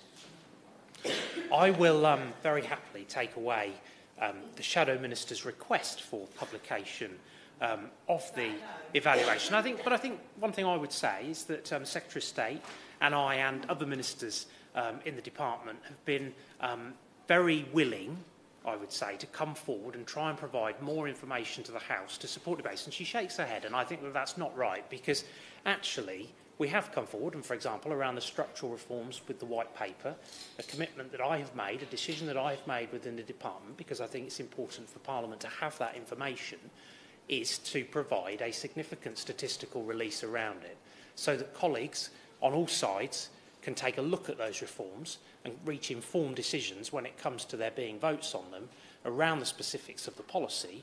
And I would argue, I think that it's fair to say, there are good reasons why we are intending to pursue those policies in the way that we are, and that statistical release will allow colleagues to form their judgments. But I will happily take away the specific request around publication. And of course, there are very significant statistical releases that we provide as a department, as well as reports that are put into the public domain at the conclusion of them. We're at the early stages of beginning this work, but I'm really happy to look at this through that lens, because I think where we can try and provide greater information to support parliamentary debate, to support those that we work with to get the packages of support right, I think it's not unhelpful wherever possible that we provide that information in a way that is accessible beyond the department. And the Disability Unit is also seeking to understand and evidence the full impact of the current cost of living on disabled people across a range of sectors. That work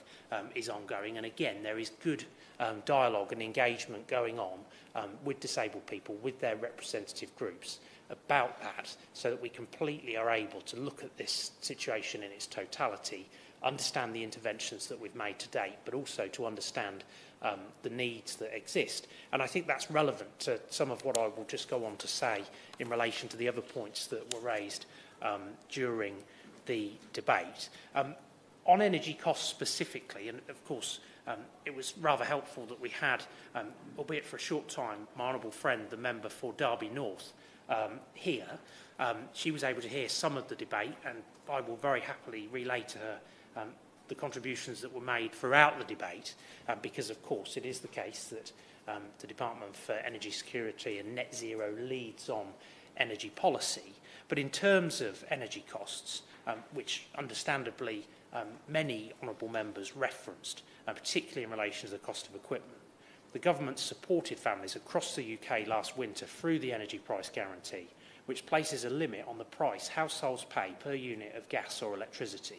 And as announced at the spring budget, the households continue to be supported throughout the spring, with the extension of the EPG at £2,500 per year for the average household until June 2023. And that will give the average British family an average saving of £160 per household throughout this period. And then there is also the support that is provided through cold weather payments and the warm homes discount. And then I just wanted to, as I did last week, just touch on the Priority Services Register run by energy suppliers, which offers additional free services to people who are of pensionable age, registered disabled, have a hearing or visual impairment, or have long-term ill health.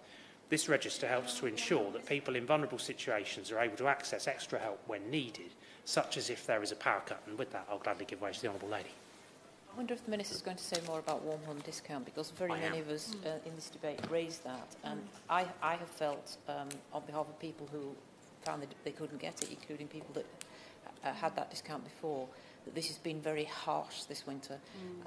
The way that people were excluded from it due to a sort of assumed characteristics of what their bills are is not acceptable. I know we had quite a long sort of expose of various ideas of how to calculate that, but I hope the Minister will admit that the scheme he's adopted is actually pretty crude, and I know has left people on very low incomes in cold homes, and I really think it ought to be looked at again.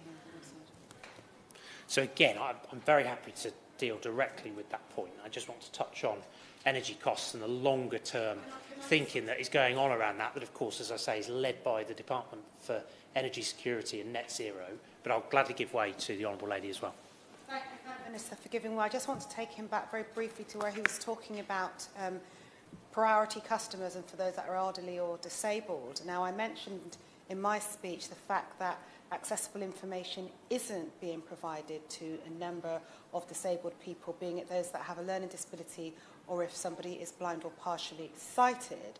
So what analysis or work is his department doing, given that it's a legal duty on these providers to ensure that information is being provided in the right formats for people? Because there's no point in having a priority scheme if they're not actually meeting the needs of those that they are prioritising.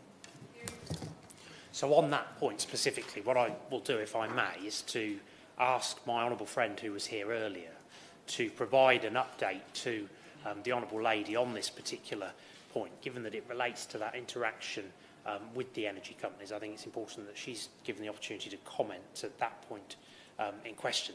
I also just wanted, before moving on to energy costs in the longer term, to touch on the point that the Honourable Lady, the member for Blaydon, made around water schemes. Again, I'm very happy to take that away, recognising that there is support that the energy companies provide that she alluded to.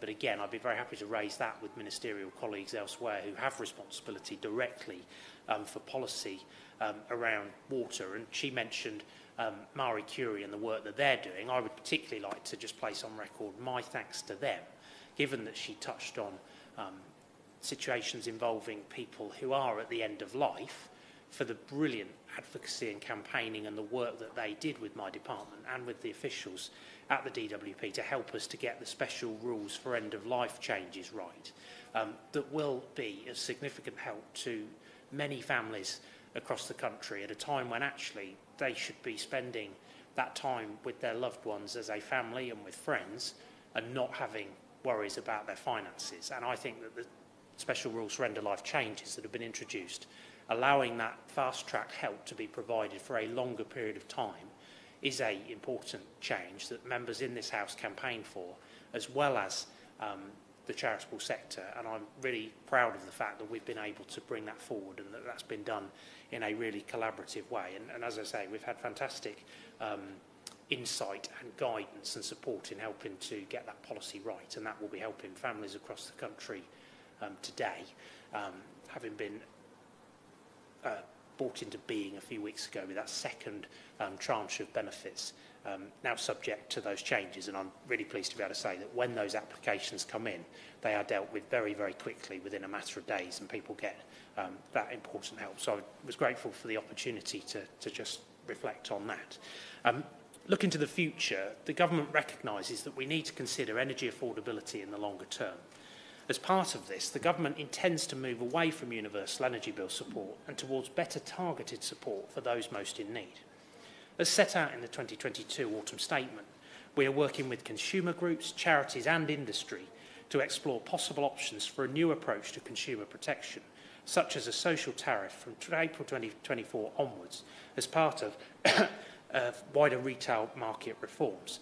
And actually, there is, as well, just to add to that point, engagement ongoing between ministers and with disabled people's organisations and their representative groups to understand what that might look like and to make sure that those views are included as we look to that work. And this work includes thorough engagement around that with disability organisations, considering the costs for people with medical equipment and assessing the potential need for specific support for vulnerable and disabled people using energy-intensive medical equipment in the home. This new approach will be aligned to our objectives to deliver a fair deal for consumers, to ensure that the energy market is resilient and attractive to investors over the long term, and to support an efficient and flexible energy system. Any new approach will also need to promote competition within the energy markets and be consistent with our wider objectives to improve energy security and deliver net zero. And just while I'm on that particular point, on this specific issue of medical equipment, it is fair to say that we are looking at this on a cross-government basis. And I know, for example, that the Department of Health and Social Care and NHS England are supporting the Department of Energy Security and Net Zero's review of energy rebates and refund schemes that are currently available for users of medical equipment at home. And they're also supporting the department's policy development work in this area, which they plan to publish for low-income vulnerable energy consumers post-April 2024. I also understand that there are arrangements in place involving specialised NHS services and integrated care boards, which will, of course, no doubt want to consider carefully as part of that wider landscape as we move forward around the energy reforms that I've described. And when it comes to those market reforms, I'll gladly give way to. Just on that costs for machinery, it seems there are different understandings about what is available and how well known it is. And I wonder whether the work that's currently being done will ensure that it's widely known and widely available to people who need this essential equipment. Again, I think as we had quite a good debate about awareness last week, and one of the things I undertook to do was to go away and see what more we can do to increase awareness. And that's why I think the engagement is really important, actually, and why having such thorough engagement, including disabled people and their representative bodies, is so key.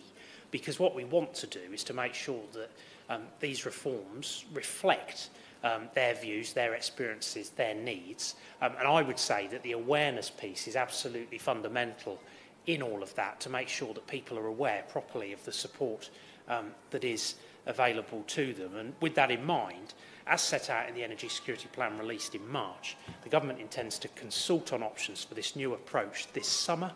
We will invite and welcome the public and our stakeholders to use this consultation to feed back on our proposals. And to specifically deal with the warm home discount question, I'll gladly give way to. To the point of the Honourable Member for Braden made, I'm just wondering, Minister, who quantifies or decides what the amount of electricity is used or energy is used by someone with a medical device? Is there an input from the charity into that there, from the organisations themselves, just to make sure that when it comes to agreeing a figure, which I welcome, by the way, the fact that Minister is indicating that's going to be the case, who will agree what the final figure will be? So I entirely recognise the challenge of identifying that figure, because inevitably people's circumstances differ, which is exactly why, as I explained earlier, we introduced, for example, the discretionary household support fund to try and aid some of that and to make sure that there was that discretionary support in place within the wider landscape of help that we've made available in order to capture those circumstances. I can't give him a specific figure today, but again, I just go back to the point that this is precisely why the engagement piece is so important around this, and I think these are issues that we are no doubt going to want to explore during the conversations we have to work out precisely what it is that people need, what that average cost looks like, and then how those costs that are above that average level might best be met. And there are also variables at play in relation to this. We talked about how the situation in Ukraine has played into these higher costs that people are experiencing, particularly around energy, and inevitably, and all of us hope that conflict will come to an end in short order. But the timings around that and the nature of that conflict play into the levels at which those costs then come through and the way in which they are presented to people here in the UK, reflected in the energy bills that then turn up through their letterboxes or on their emails that they're then often worried about, and of course are having to find the money to pay. So these are issues that we are going to need to look at really carefully, but we're also going to have to do that in a way that tracks the current nature of the energy market as a result of what is going on in the world.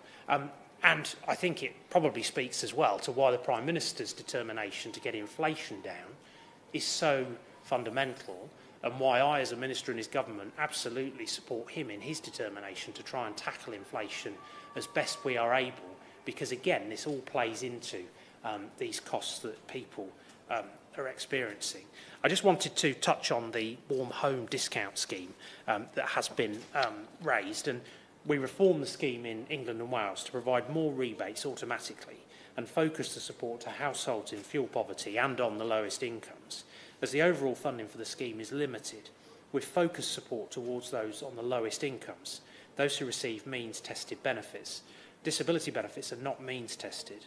Overall, our analysis showed that 160,000 more households where a person is disabled or has a long-term illness would receive a rebate. And in addition, the proportion of rebates received by households with a disability or long-term illness would remain higher than the proportion of the fuel-poor population with a disability, and higher than the proportion of the overall population with a disability. But again, there have been views expressed during the course of this debate that I will happily take away and reflect on as we move forward, and again make sure that ministers elsewhere in government are aware of them.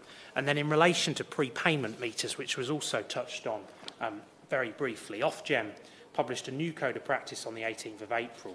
This has been agreed with energy suppliers to improve protections for customers being moved to a prepayment meter involuntarily.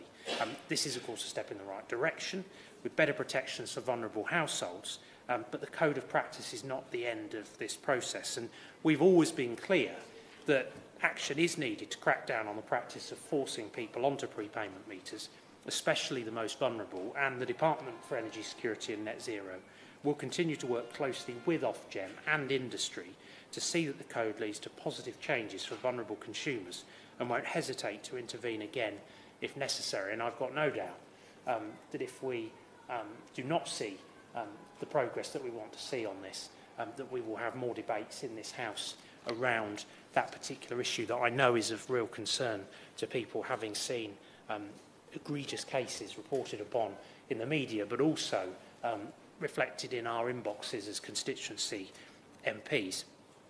I also wanted to say something about energy efficiency, because the best way of protecting households is by lowering the cost of the energy that we consume and reducing the volumes that we use. This means taking further steps on energy efficiency. This government has set a new and ambitious target to reduce final energy demand from buildings and industry by 15% by 2030, and has created the new Energy Efficiency Task Force that is charged with driving improvements that will bring down energy bills for households and businesses. Based on proposals announced last year as ECO Plus, our new Energy Companies Obligation Scheme will deliver £1 billion of additional investment by March 2026 in energy efficiency upgrades, such as loft and cavity wall insulation. It will extend help to a wider group of households in the least efficient homes, in the lower council tax bands, as well as boosting help for those on the lowest incomes. I'll gladly give way to you. He's absolutely right to talk about energy efficiency in one context, but on the other hand, to truly really acknowledge that disabled people face additional energy cost bills because of their disability. So it's not, energy efficiency is one thing, but really it's about addressing the challenge that is faced by disabled people right now in relation to cost of living, but also energy costs also. So I entirely accept that, and I don't think that I've suggested otherwise. But of course, where we can help in the totality, in the whole, with the energy costs that people experience, we should do that. And I think it is right that as government we do our bit to try and help through those schemes to provide that insulation support, which does inevitably assist with some of those challenging costs that we're then dealing with through the wider support that I've described. And we plan to lay legislation by the summer to take forward those measures that I've just set out. And energy efficiency measures in the fabric of our buildings, such as loft and cavity wall insulation, will lead to less demand on the electricity and gas grids, which in turn could help us mitigate the impact of high and volatile international gas prices. This could also reduce energy bills for consumers, as well as help vulnerable households out of fuel poverty. And just finally, I wanted to say something about the proposed white paper reforms that we came forward as a government and set out 6 or so weeks ago.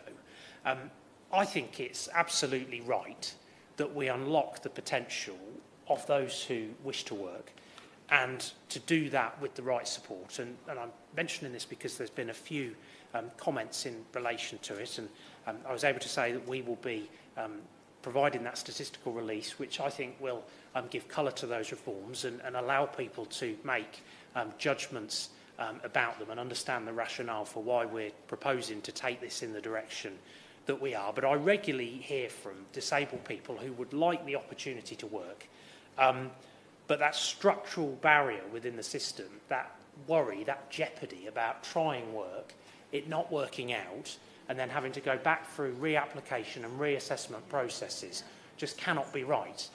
And that undoubtedly is getting in the way of so many people unlocking that potential and taking on that work if that's something that they want to do. And the Honourable Gentleman, the member for Strangford, touched on opportunities for part-time work.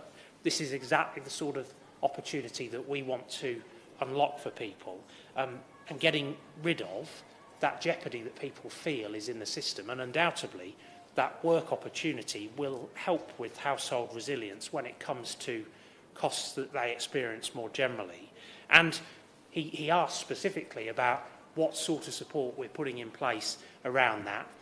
For example, the announcement the Chancellor made around universal support, which the pioneers for that are the individual placement and support and primary care, which we know works. It has a 68% success rate with that supported employment model of identifying an employment opportunity that is right for someone and then supporting them into that role and then helping them to retain it. And schemes like Access to Work Plus, I also think are really exciting and have a great opportunity.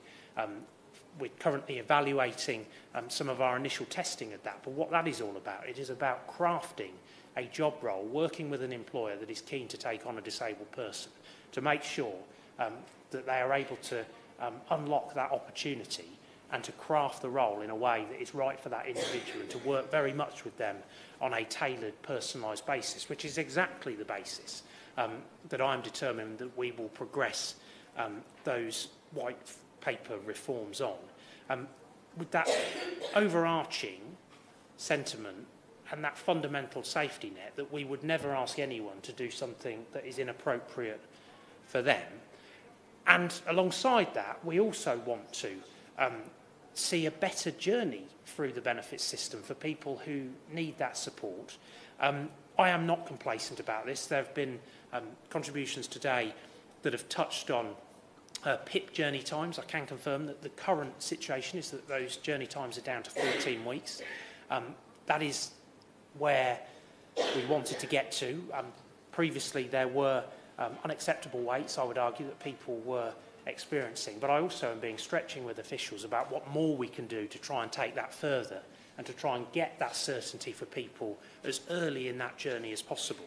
And I think some of the measures that we talked about in the white paper speak to the wider effort that we want to make to try and improve those experiences of the benefit system.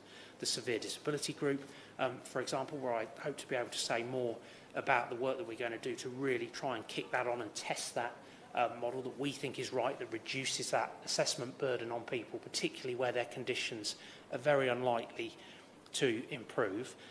I would argue that scrapping the work capability assessment is a very good opportunity, and we've had many debates in this House over the years, and I often think back to debates before my time here, but that was a very controversial issue.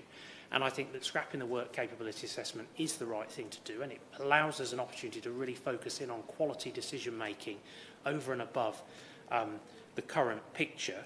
We want to better gauge fluctuating conditions within the benefit system, and we want to test that to see what we can do to provide better quality support and help for people navigating the benefit system with fluctuating conditions, as well as that piece of feedback that came through loud and clear from people in the Green Paper consultation response, where they said, we want to see the department matching expert assessors with our particular condition because we think that that will lead to better outcomes with a greater understanding around that. So I'm looking forward to the opportunities to debate these issues and these opportunities in the weeks and months ahead, and I'll gladly give way to the Honourable Lady. The Minister was winding to his last few sentences. I didn't want us to leave this debate without raising again my thanks to carers and the We Care campaign, who've done such a wonderful job. He hasn't mentioned carers much, which is disappointing, given that this was carers were mentioned such a lot. And I think we should be very grateful, because he talked about people who wanted to get back into work, people with disabilities wanted to get back into work, and that's admirable. But we ought to be constantly thankful for the hundreds of thousands of people who have given up work so that they can care, and we owe them a massive debt. And I think I'm right in saying that his government has not done anything like as much work as previous governments have made on carers. They don't have a carers strategy, a national carers strategy anymore, which we did under previous governments. And it's a pity that having been raised with him so many times during this debate, he hasn't mentioned it more. Well, I haven't finished my remarks yet, and I think it's important to say thank you to carers who do a remarkable job and who provide incredible support, often to loved ones and family members and friends. And I recognise that for carers, often that is really challenging. And that is why we do provide the support that we do through carers allowance. And actually, again, the Honourable Lady wasn't in the debate that we had last week. A commitment that I made there was to go away and look at carers allowances and the thresholds, because I know that this is an issue that is being raised fairly regularly now in the context of the debates that we have around these issues. And that is a commitment that I repeat again today. I want to see whether the balance is right in relation to carers allowance, but whether there may be more that we can do around that. Gladly give way. Thank you, Minister, for giving way. I would just like to add the needs of young carers to this conversation, and if those conversations going forward could also add the needs of young carers. And there is a Young Carers All-Party Parliamentary Group. We've heard very powerfully from young carers, as I have from my own constituents. And the remarks on the reduced delays for the payments, it's welcome to go from 18 weeks to 14 weeks, but that's still only over 3 months' rent. That's still unaffordable for many people, that they will really often lose homes, have to give up many opportunities, and it's very crippling. I've been to the National Assessment Centre for PIP, and I don't know what the barrier is. I don't know why it's coming down further, why it can't be streamlined. So I wonder if the Minister could say what it is that's stopping it coming down any further, and is there a target date of how many weeks that's been set to the National PIP Assessment Centre as well? So where we are is at the moment, the journey time for PIP is 14 weeks. And the situation, and I'm very happy to provide her with some more information around this separately, and I'll gladly write to do that. But the whole thrust of the reforms that we are seeking to introduce are all about trying to get those journey times down as much as possible, trying to get more decisions right first time, because I think all of us would want to see greater certainty for people as quickly as possible. And I am very keen to hear people's experiences and expertise about how we can best do that. That is precisely why the tests and trials were included within that white paper package. I think when you bring the package together as a holistic set of reforms, it is undoubtedly the largest welfare reform that we've seen for over a decade, but we've got to get it right because there's such an opportunity here. And I really hope that over the course of the coming weeks, months and years, we can have a constructive debate in this House about how we take those forward, and I think that would be a valuable insight as we progress with that work. Gladly give way. I thank the Minister for giving way. Can he elaborate just a bit more on why personal independence payment, we all know that it's an extra costs benefit, but he wants, under the proposals in the white paper, they are seeking to use that assessment framework almost like a replacement to the WCA. Now, as we've all highlighted, we've called for it to be scrapped for years, and we're really pleased that the government finally have listened to disabled people, the opposition and others. But does he recognise that PIP is an extra cost element of support, therefore using it to try and replace an income replacement form of social security can't be right? The feedback that we hear time and time again is that people want to see the assessment burden considerably reduced. And I think that I would like to hope that all of us can rally round and say that we think that that is the right thing to do, to then respond to that feedback and act upon it. I'm not envisaging fundamental change to the PIP assessment being required. But again, what we will do within the new system, and we'll come forward with more detail about the specifics and the mechanics of how that will work, is to see greater tailoring, greater opportunity to work with people to understand what their needs are, what their aspirations are, what their requirements are, where work is appropriate, to work with people to try and explore that work outcome. I think things like universal support are important as part of that. I think things like IPSPC are important as part of that. I think the additional work coach time commitment that we've made, that has just gone live in the second third of job centres and will go live in very short order in the final third, are really important in helping to set out the direction of travel that we are looking to take and give a feel for the system that will be in place. But we obviously require primary legislation to deal with that fundamental challenge, which is the jeopardy that people feel within the current system around try and work, it not working out, then having to go back through reassessment and reapplication processes, which is highly undesirable, and it's right that we address that. But I'm not anticipating there being fundamental reform to the PIP assessment. And I just wanted to add a little bit more on carers before concluding, because it was a theme that came up consistently during the course of the debate. And we are focusing support on those carers who need it most, and around 380,000 carer households on UC can already receive around £2,000 extra through the carer element. Where a household is in receipt of UC with a carer element, they will be entitled to up to £900 in cost of living payments, and if the disabled person lives in the same household, £150 disability cost of living payment. For carers who can undertake some part-time work, we increase the carers allowance earnings limit to £139 a week from April. But I hear the arguments that the Honourable Lady makes in relation to this. As I say, I made a commitment last week that I would go away and really think hard about those thresholds and the levels at which they're set within the wider context of these debates, but also the structural reforms and the wider picture. I think undoubtedly in some circumstances as well, COVID and the learning from COVID and opportunities for people around work are perhaps markedly different than they were prior to the pandemic, and different people's care and responsibilities will take a different form.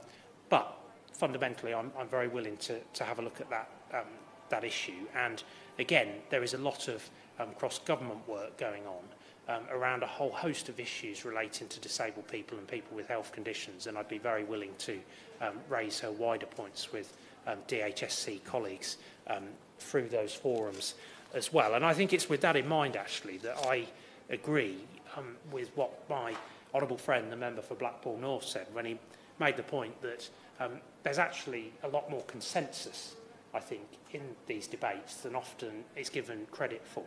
I think all of us want to see the same outcome, which is that people are properly supported, that they receive the help that they need to get them through these difficult times. As I said earlier, I think it is right that the Prime Minister wants our government to focus on getting inflation down. That undoubtedly is playing a significant part in these costs that people are experiencing.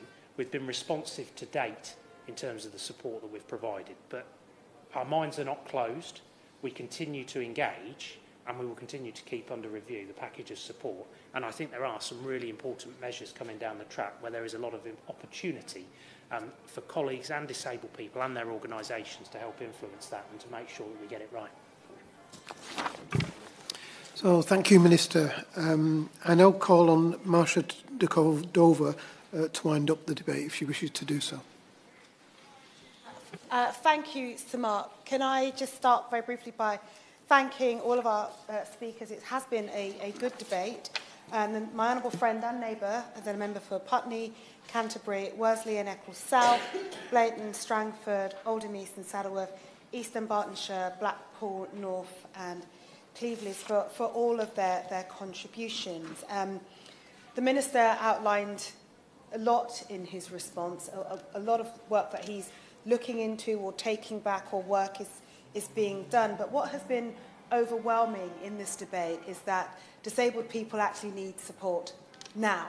And any further delay isn't going to help them. And if he hasn't read the survey responses, can I ask him to please take some time to read them, because that really signifies the urgency of this debate. It signifies the urgency in terms of the support that disabled people need and that they are currently facing. And I did highlight in my speech, it is on the back of 13 years of austerity and a hostile environment that unfortunately his government created, compounded by the pandemic and now the cost of living crisis. So whilst I appreciate some of his words, it's really important that he takes this on board.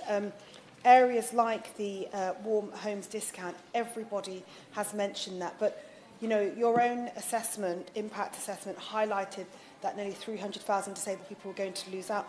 What about those people? We didn't hear anything about how we are going to support those people. But, you know, essentially, we all know the challenges that disabled people are facing. And I would just hope that the government would use this as an opportunity to think hard and think fast, frankly, and bring forward some proposals that will provide immediate financial support.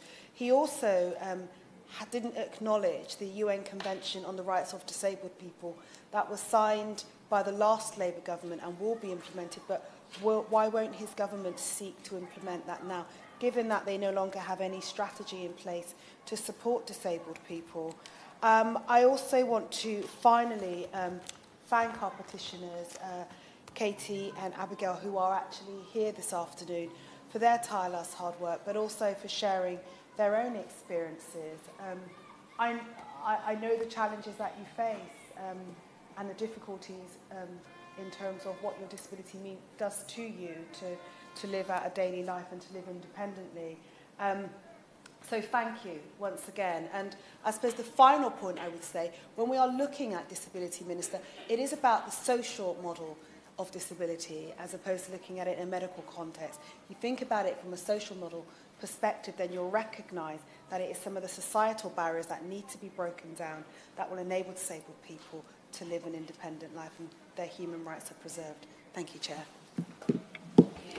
So the question is that this House has considered E-petitions 610300 and 617425 relating to the cost of living and financial support for disabled people. As many as are of that opinion say aye. Of the contrary, no. I think the ayes have it, the ayes have it. Order, order, the sitting stands adjourned. Thank you.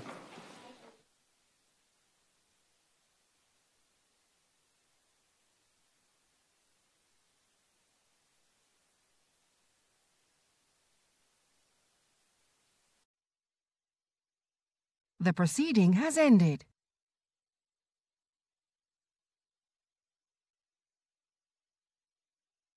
The proceeding has ended.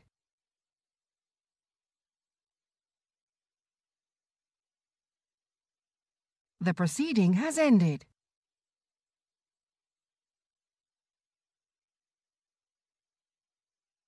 The proceeding has ended.